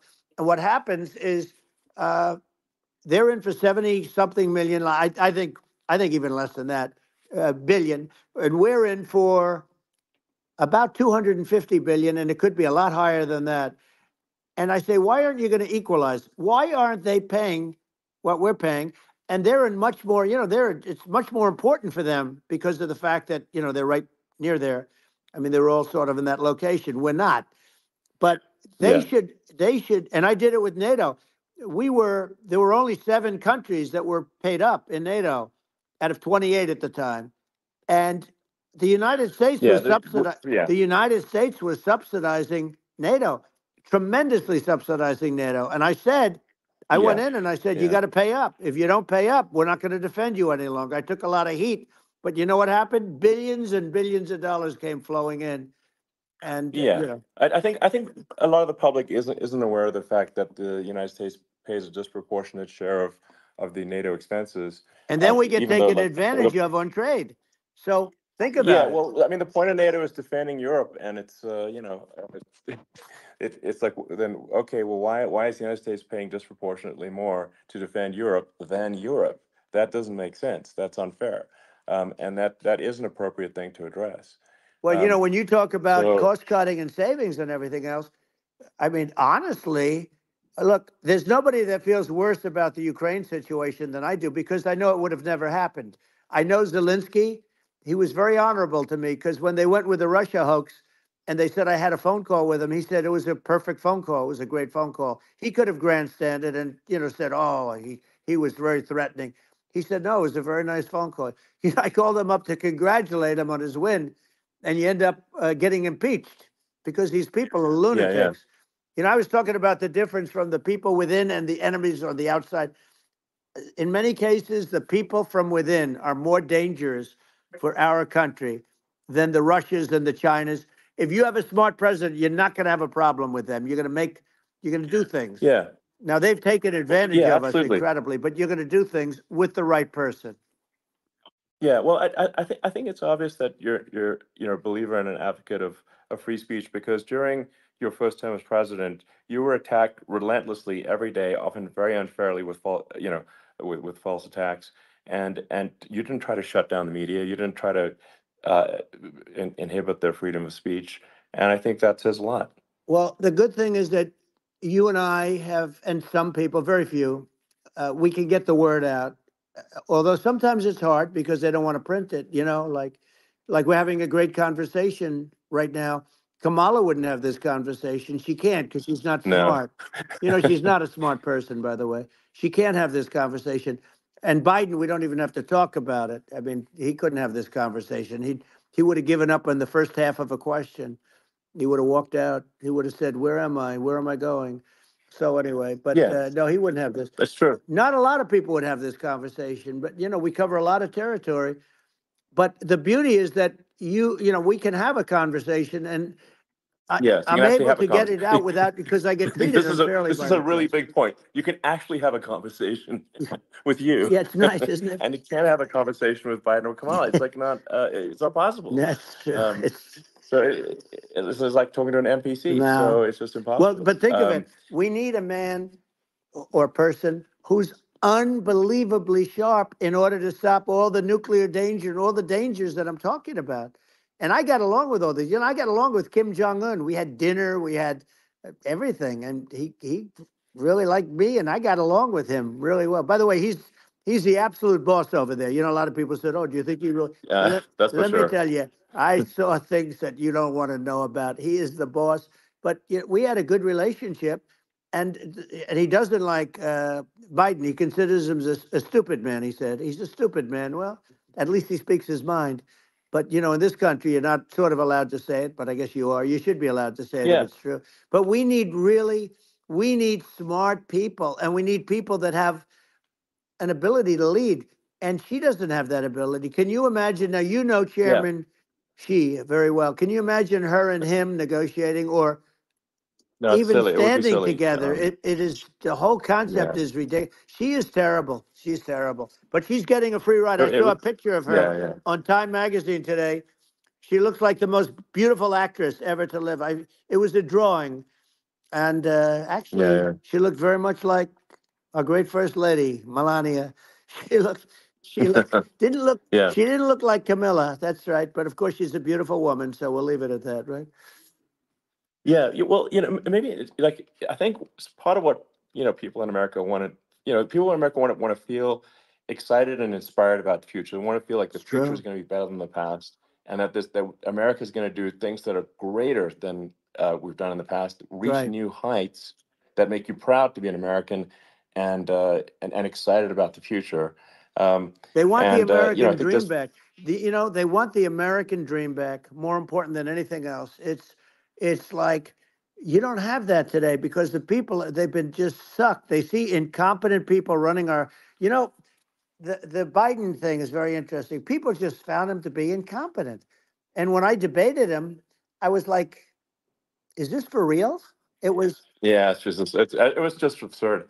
But I think there are like some grand projects that we could do. I mean, I think like we could build a base on the moon. We could send American astronauts to Mars. We right. could build high speed Yep. connections that are more advanced than anything else in the world between our cities, so people have fast transport. Um, that it's possible to solve traffic with tunnels. That's right. We already made great progress in Vegas doing that, and and just do things that are exciting and inspiring and make the future feel like it's better than the past. Well, I saw what you Like, did in Vegas, and I'll tell you, it was amazing. I got to see. I took a big glimpse at it, and it's incredible. It's incredible, and you could do that all over. You could do that all over. It's deep. yeah, You don't even need much structure. Assuming you're in the right areas. no, it's It's straightforward. amazing.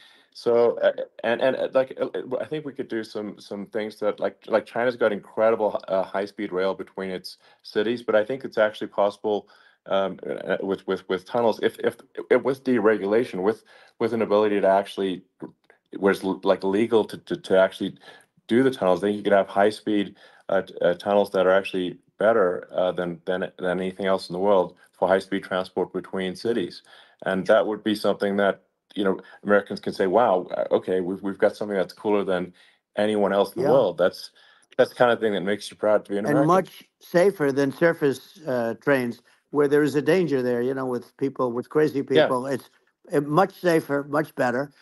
And, it's sad because I've seen some of the greatest trains. I find it fascinating. And I've seen the systems and how they work and the bullet trains, they call them, I guess. And they, yeah, they go unbelievably fast, unbelievably comfortable. with no problems. And we don't have anything like that in this country, not even close. And Yeah. it doesn't make sense that we don't.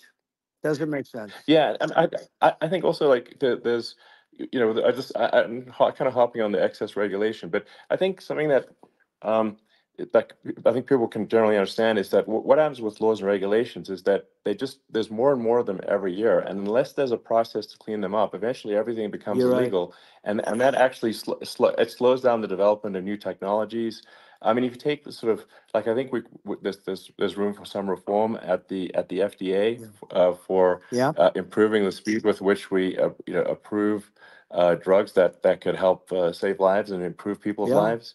I worked very hard on that. You know We got that down yeah, to the lowest number ever, and we got therapeutics approved in the FDA that people can't even believe the speed. But I took them on. I don't think they like me too much, but I got things approved in the FDA at numbers that they wouldn't believe. And it's a very bureaucratic group. Actually, it's a fine group of people in many cases. I got to know a lot of them, but I was pushing them really hard for Regeneron, for so many different things that were really pretty amazing. But the FDA takes too long. It's 12 years to get a product approved. I got it down to 4, and I yeah. got some things done very quickly. But it's really something that is going to have to be worked on because it takes too long. Just takes too long. Yeah, it just takes too long, and it's you end up in the same with the approval, but it's just it takes years instead of something that I think could potentially take Yeah, months, that improves people's lives. I yeah, think but I just wanted to sort of hop on this point that like there has to be an active process for reducing rules and regulations, because otherwise they just keep building up every year, and yep, you get like hardening of the arteries, and eventually everything's illegal or takes forever, and then we just we just ossify as a society. Uh, we can't make any yeah. progress, and that's it's a really big Well, deal. Elon, just So getting back to the FDA for 1 second, I got something done called Right to Try. This is where you can go in and if you're terminally ill, you can use a space age, medicine or whatever it may be. We have the best doctors, the best labs in the world. We really do. And but people would go to other countries because you couldn't use the product, even if they thought it worked, because it's going through the FDA. I got it approved yeah, where you can yeah, you basically you look, nobody wanted, the doctors didn't want it because of the liability, the country didn't want it, our country, because they didn't want to get sued. These are people terminally ill. The insurance companies didn't want it, and the pharmaceutical companies, nobody wanted it. I got everybody into a room, and we came up with an agreement that you won't get sued. And also, they didn't want it on their record. If somebody's terminally ill and they die after taking a drug, they didn't want that on their record. So we set a separate list if somebody was, so it wouldn't count as a negative. yeah, Okay. And as you know, we got it yeah, done. We have saved Right to Try. They've been trying to get this done for 58 yeah, years. And it sounds simple, but it wasn't because, I mean, the insurance companies, nobody wanted it, but we got it done. sure, Somebody signs, you sign a document that you're not going to sue the insurance companies, the country, you're not going to sue anybody. And we got it done. And we're saving tens of thousands of lives. Right to Try. Hopefully you never need it. But if you yeah, do, you don't have to travel to Asia. People, right, if they had money, they go to yeah, Asia, they go sure, to Europe. If they don't have money, they go home and die. That's what happened. They'd go home and yeah. die. Well, I mean, and actually, to give Europe some props here, it's like if a drug is approved in Europe, which has a crazy amount of regulations, it should obviously be approved in the U.S. Yeah. I mean, they get more regulations than we do. So why would a drug be approved in Europe and not in the U.S.? That's crazy. Well, we did it. We did Um, something that really, they've been trying to do it for 50 years and they just couldn't get it done. And I got it done. And it's really something. But you're right. Some people go to Europe because a drug isn't approved here, but it's approved in Europe. And it's a drug that, generally speaking, would yeah, work. It's pretty crazy. You're absolutely. right. And I think so, so long as people are properly informed of the pros and cons, and like these are the risks, this is the risk, and like you make your own decision. Yeah. That makes sense. Well, I think just, So in sort of closing up, and by the way, I'm looking at the numbers. You got a lot of people listening. I hope you don't get yeah, nervous because you got a lot of people listening to you right now, like 60 million or something. What is that number? It's crazy. It's amazing how you can see that right away. How many? What is the number? Wow. What is it? Well, Wow. I think in Wow, terms of people that, that's bigger than you said. You said 25 and you're much more than double that number, 25 million. I think you're going to be 60 or 70. And I guess over a period of time, hey, I congratulate you. Do I get paid for this or not? well, I think actually in terms of the number of people that will hear this conversation over the next few days to Right. weeks, it's going to be hundreds of That's what they millions. say. Yeah, that's good. Well, look, it's an Yeah. honor. Yeah, I just asked this, are you better off now or were you better off when I was president? Nobody's better off now. People, we put out polls on that and nobody's better off now. Inflation has killed it. And they also feel very unsafe. You look at what's going on with a lot of different things. You look at the riots we had at the Yeah. colleges over, I mean, it's ridiculous, but Right. all of the riots, they just feel unsafe. And now they really feel unsafe because you have a new form of crime. It's called migrant crime. I call it Biden Well, migrant yeah. crime. Maybe I'll call it Well, Kamala migrant crime. But I mean, with all these things, I always try to get to the ground truth by just asking people. And my mom lives in New York, and I was like, Mom, do you know, have any of your friends, been attacked or assaulted? And she said, yeah, three of her friends in three separate crazy. incidents were assaulted just in recent months, just walking around the streets of New York. And I said, well, what happened to the people that assaulted them? Oh, nothing. They got away. Like, and they just They know that always get away. nothing's going. And they don't even bother reporting it because there's not. They know that there's not. They're not going to. People are not going to get prosecuted. They just let violent criminals out in New York The only one with that gets zero bail. prosecuted is Donald Trump. They don't get, they prosecute Trump. Yeah, I mean it's just obviously messed Oh, up it's terrible. if violent criminals are being getting off scot Yeah. free, and meanwhile the New York spending massive resources prosecuting you, and it's like what's this and I think the sort of sensible public looks at this and says what the heck's going on here? This is obviously abuse of the legal system. Um, the legal system is supposed to be protecting the That's right. public from violent criminals. And it should be obviously allowing the public to make their own decision about who should be president, as opposed to, some, legal case. Once they start this precedent, because this can go on with the next one. I mean, this is a very bad precedent, what they're doing in terms of, going after their political opponent. And that's all it is. It's going after their political opponent. Yeah. And then you get a judge who's, a strong Democrat. And I'm being nice when I say that, in many cases, crooked as hell. But you get a judge and you go into an area where a Republican gets 3 or 4% of the vote, and you'll have a jury pool Yeah. with people that hate Republicans or hate. It could Sure. also be the other way though, Of course. because it could start the other way in areas where they hate Exactly. Democrats, and you get into a Yep. Pandora's box. It's a very dangerous thing for this country, and a very dangerous thing even for the state. New York City is Yep. losing. New York Absolutely. City and state lose a lot of business over what they did to me, because these people say we don't want that to happen to us. That's no justice system. You have an unfair system of Yes. justice, and it's costing New York State a tremendous amount of money. People are leaving and companies are leaving, and they won't come back. So all of that stuff is important. But the economy now is the big thing, and we can turn that economy up so fast, and people are going to be back again. We're going to get rid of Yeah. inflation. I think there's a lot of Right. opportunity. Absolutely. Absolutely. So And I just I want to think I I want to think congratulate you. You've done an amazing job. You have definitely got a fertile mind. We can talk. You and I can talk about rockets it's and, kind of you to say thank well, you. tunnels. We can talk about tunnels and rockets and electric cars. So many things. And now you're into the AI, and that's going to be another beauty, I'll say.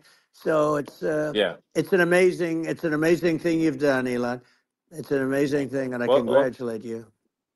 I mean, thank you. And well, I mean, I just say here, here's to an exciting, inspiring future that people can look forward to and be optimistic and excited about what happens next. And that's the kind of future that I think you will bring as president, and that's why I endorse you. Well, I appreciate that. That endorsement meant a lot to me. Not all endorsements mean that much, to be honest. Your endorsement meant a lot. And, we have a phrase, make America great again. It's pretty simple, but it really says that we want to make America great again. And we can do it. We can do it now. But if we were going to suffer another 4 years like we suffered for the last 4 years, I'm not sure the country can ever come back. That's how bad it is. It's so bad. We have to do a I lot of think that's a things. very real Yeah, risk. it's a big That's a risk. very real risk. Yeah, And it's, I'd just like to note to people listening, like I've not been very political before, and if you look at my record, I've actually been. I'm not like, some they try to paint me as like a far right guy, which is absurd because I'm like making electric vehicles and solar and batteries, helping with the environment, and and I actually I supported Obama. I stood in line for 6 hours to shake Obama's hand when he was running for president, and so it's not like I'm like some sort of dyed in the wool long-term Republican. I call myself, uh, historically a moderate Democrat, but now I feel like we're really at a critical juncture for the country, and uh, I think a lot of people thought the Biden administration would be a moderate administration, but it's not, and obviously we're just going to see an even further left uh, administration with Kamala. That's my honest opinion. I mean, her dad is literally. I mean, she was brought up as an actual. Her dad is a Marxist economist. You can Google it. I mean, it's not a. We're not making this up. That's how she was brought up. So, and we want to have a future that is prosperous. And I think we're just at this critical juncture, and I think this is a case of the America is kind of at a fork in the road, sure. and I think it will take if the path like you are the path to prosperity, and I think Kamala is the opposite. Then that's my honest opinion. I'm gonna get attacked like crazy, and I've also experienced quite a bit of lawfare myself. And but I'm just trying to tell people my honest opinion, and I haven't been really active in politics before, and I'm just trying to point out that my track record historically has been moderate, if not moderate, slightly left, and so this is to people out there who are in the moderate camp to say I think you should support um, Donald Trump for president. And I think it's actually a very important junction in the road, and we're in deep trouble if it goes the other way. Well, I want to thank you. And, I actually always did think of you as somewhat left. I must say that. So it's Yeah. even more of an Well, honor to yeah. have your endorsement. I know how strong you feel about it. But, when you think of her, San Francisco, 15 years ago, I had a great friend, Bob Tish. He said it's the greatest city in America, and now it's almost not livable there. And California likewise. And she was involved in the destruction of San Francisco and the destruction of California, and she will be involved in the destruction of our country if people are so unwise as to elect her.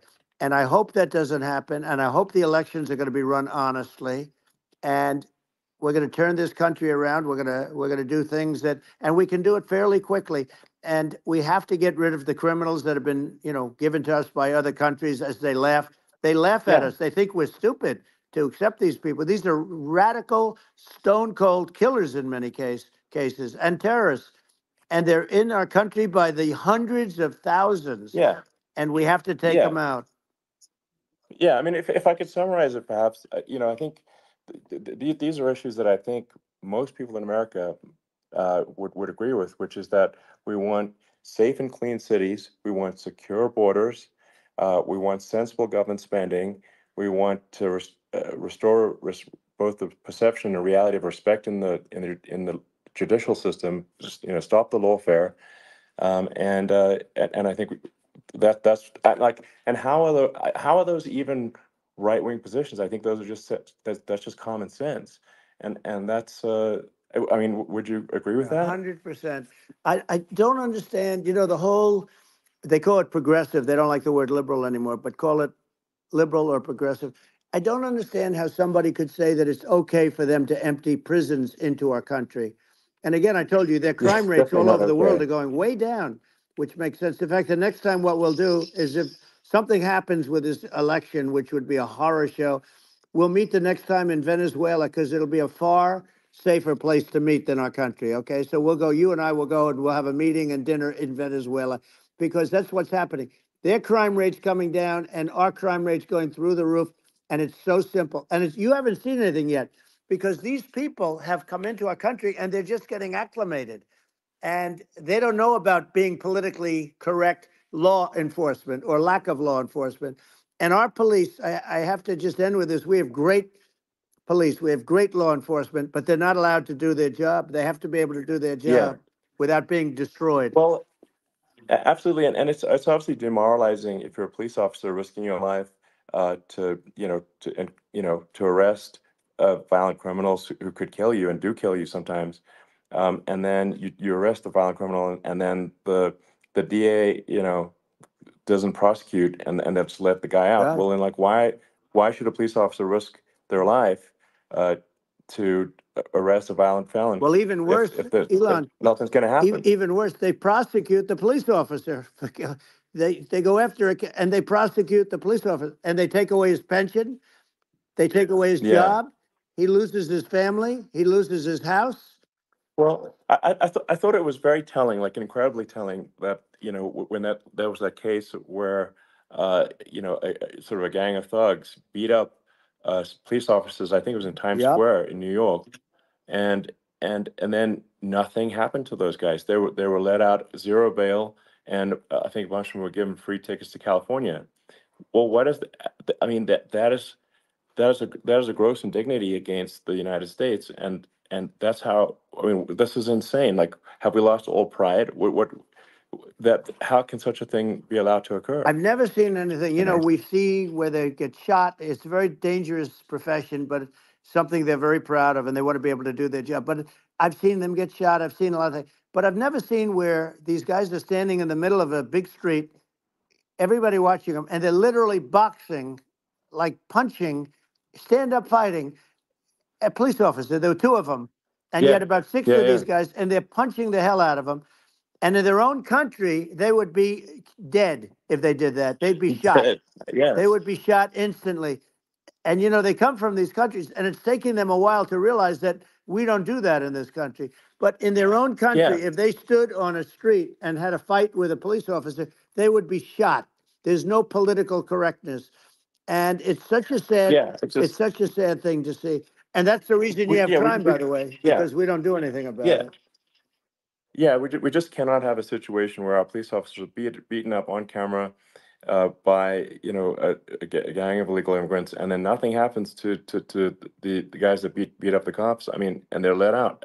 This is Well, we're going to unacceptable. change it, Um, and we're going to get them out of the country. When I first got involved, they said you couldn't get them back to these countries. You couldn't take them back. In the case of Guatemala, Honduras, El Salvador, some others, you couldn't get them back. And I said, really? Oh, you can't get them back? Because under Obama, he couldn't get them back. They'd fly them in, and they'd put planes on the runways in these countries so you couldn't land a plane. They'd bring them back. And the generals told me, sir, we can't bring them back. The countries won't accept MS-13 gang members. They won't accept them. And I said, really, how much do we pay these various countries in terms of economic aid, which is also somewhat ridiculous? And the answer was $750 million. I said, good. Tell them they're in default. They're delinquent. We're not paying them anymore because they won't accept yeah, it. it's And you know what happened? They all called me, yeah, every one yeah, of them. They said, we would be honored to take them back, sir. We would be honored. It was so easy. But it's one of those things. And we got them back. We took in so many, the MS-13 is probably yeah, the worst gangs in the world. They're the most vicious, violent. We took them out of here by the thousands and got them out of here. And their countries took them back. And because I said, you're not getting any more economic aid. And once I said that, they were nice. They wouldn't take them back for yeah, Obama. They yeah. wouldn't take them back for anybody. And now we have a problem because we have this guy, and they don't take him back anymore with Biden because they don't respect him. Yeah, yeah. It's just gotta be done. We just can't have uh whether they're citizens or not citizens. We can't have, because they won't prosecute citizens either, not just illegals. So that if it's you can't have violent, repeat violent offenders that are not that don't get That's incarcerated, right. because they will obviously, by definition, continue to hurt people. And I think where part of this comes from is that there's I do sort of consider myself liberal in some ways. I mean, it's just that you want to have empathy for Right. people. Obviously, you want to have empathy for people. I totally agree with that. You want to have empathy, but you also have to have empathy for the victims of the criminals. And if you just have empathy for the criminals, it's actually shallow empathy. It's not real. You're not thinking. You're one layer deep empathy. You got to say, like, what if you don't incarcerate this person? Who are they going to hurt? Who are they might kill someone, they might rape someone. If you don't incarcerate them, you have to have empathy for the victims. And there's a lack of empathy for the victims of the criminals, and too much empathy for the criminals. It doesn't make sense. That's why you want to have deep empathy for society as a whole, not shallow empathy for That's right. criminals. And we have to give our police officers the dignity and the respect that they deserve. And we have to let them do their job. They can do a great job, but we have to let them do their job. And if we don't do that, it's going to all disappear. There's never been a society like this where you're allowed to do anything you want and nothing happens. And I'm talking about violent crime. And it's going to get more violent because these are really, really violent people, and we're going to get them out of our country, and we're going to get them back to where, because they were sent here by the presidents and by the various people that run those countries. And I know every one of those guys, and they're smart people, and they're streetwise people. And they really think that the USA is stupid. They think we're run by stupid people, and they happen to be right. But when I was there, we had no problem. We got them out. We took out thousands of MS-13 gang members. We brought them back. And now, again, it's the same old story. We don't do it. And they actually gave them a big increase in aid. They raised it up to billions of dollars, and they get nothing for it. So, it's. I hope everybody's going to vote for Trump, and we're going to get this country straight. And Yeah. I didn't need this. I, I'm I, like you. I didn't need this. I had a very nice yeah. life. I didn't need to go Yeah. through Yeah. court systems and go through all the other stuff and run at the Sure. same time. I have to run. I have to go through fake trials with, in some cases, corrupt judges, totally corrupt judges. I didn't need it. I had a nice life. I have great locations. I have beautiful oceans that I have places.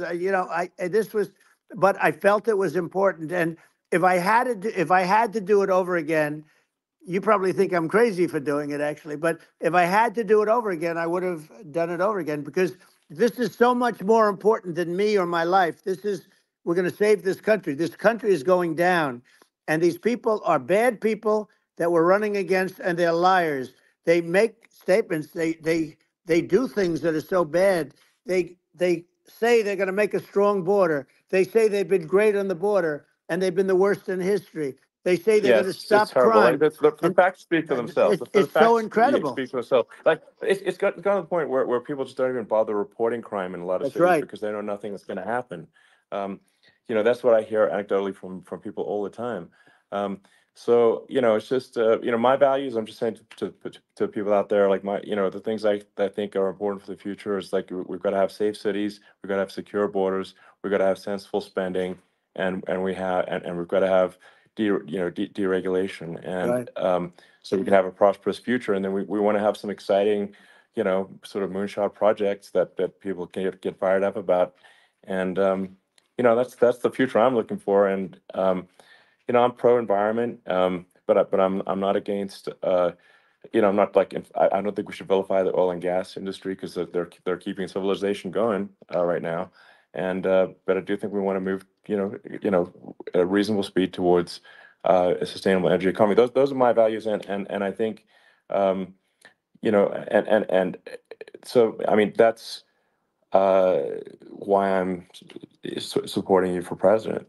Well, I So appreciate it. We're going to give incentive to companies to come into our country, not to leave our country. We're going to be giving tremendous incentives. We want companies to build here, not to build in other locations. And we want to create jobs. And again, it's about the American dream. You don't hear about the American dream anymore, Elon. You're the American dream in the truest sense, but you don't hear about the American dream anymore. And you're going to hear about it. People, they need that incentive to go out yeah. and do it, and they're going to love their lives. I mean, they're going to look forward to getting up in the morning and going to a job that they love, not a job that they can't stand, or not any job at all where they have no money, where they Yeah. literally have no money, and then they end up with violence and lots of other problems. No, we're Yeah. gonna do some great things. And I learned a lot in the first. We had a great economy and all of that. We rebuilt the military. We did so much, but I also learned the best people. I learned the good people, the smart people, the dumb people, the people that can do things. The people, you learn. When I first came in, I tell people I was in Washington D.C. only 17 times, according to the fake news media.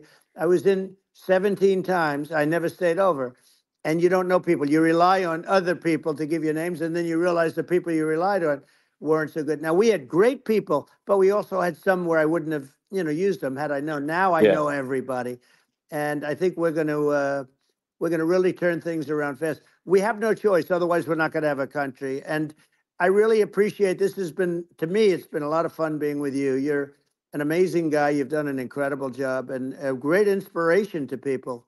A great inspiration, and I hope you keep going and just continue to do well. And we're going to have a big election coming up. And I think November 5th will be the most important day in the history of our country. I think that election will be the most important election. And I think it'll end up being maybe the most important day in the history of our country, because if Yeah. we don't win, I just feel so sorry for everybody. No, I think we're at a fork in the road of destiny of civilization, and I think we need to take the right path, and I think you're the right path. So I think Well, that's what it comes down to. thank you very much, Elon. It's a great honor, and we'll do it again sometime. And it's been really fun, and I hope you got a lot of viewers. I hear you got a lot, but I hope you Sure. got Yeah. I know you got a lot of them. So I appreciate it. I'll see you soon. All right. Sounds good. Thank you. Thank you, Elon. Thank you very much. Bye.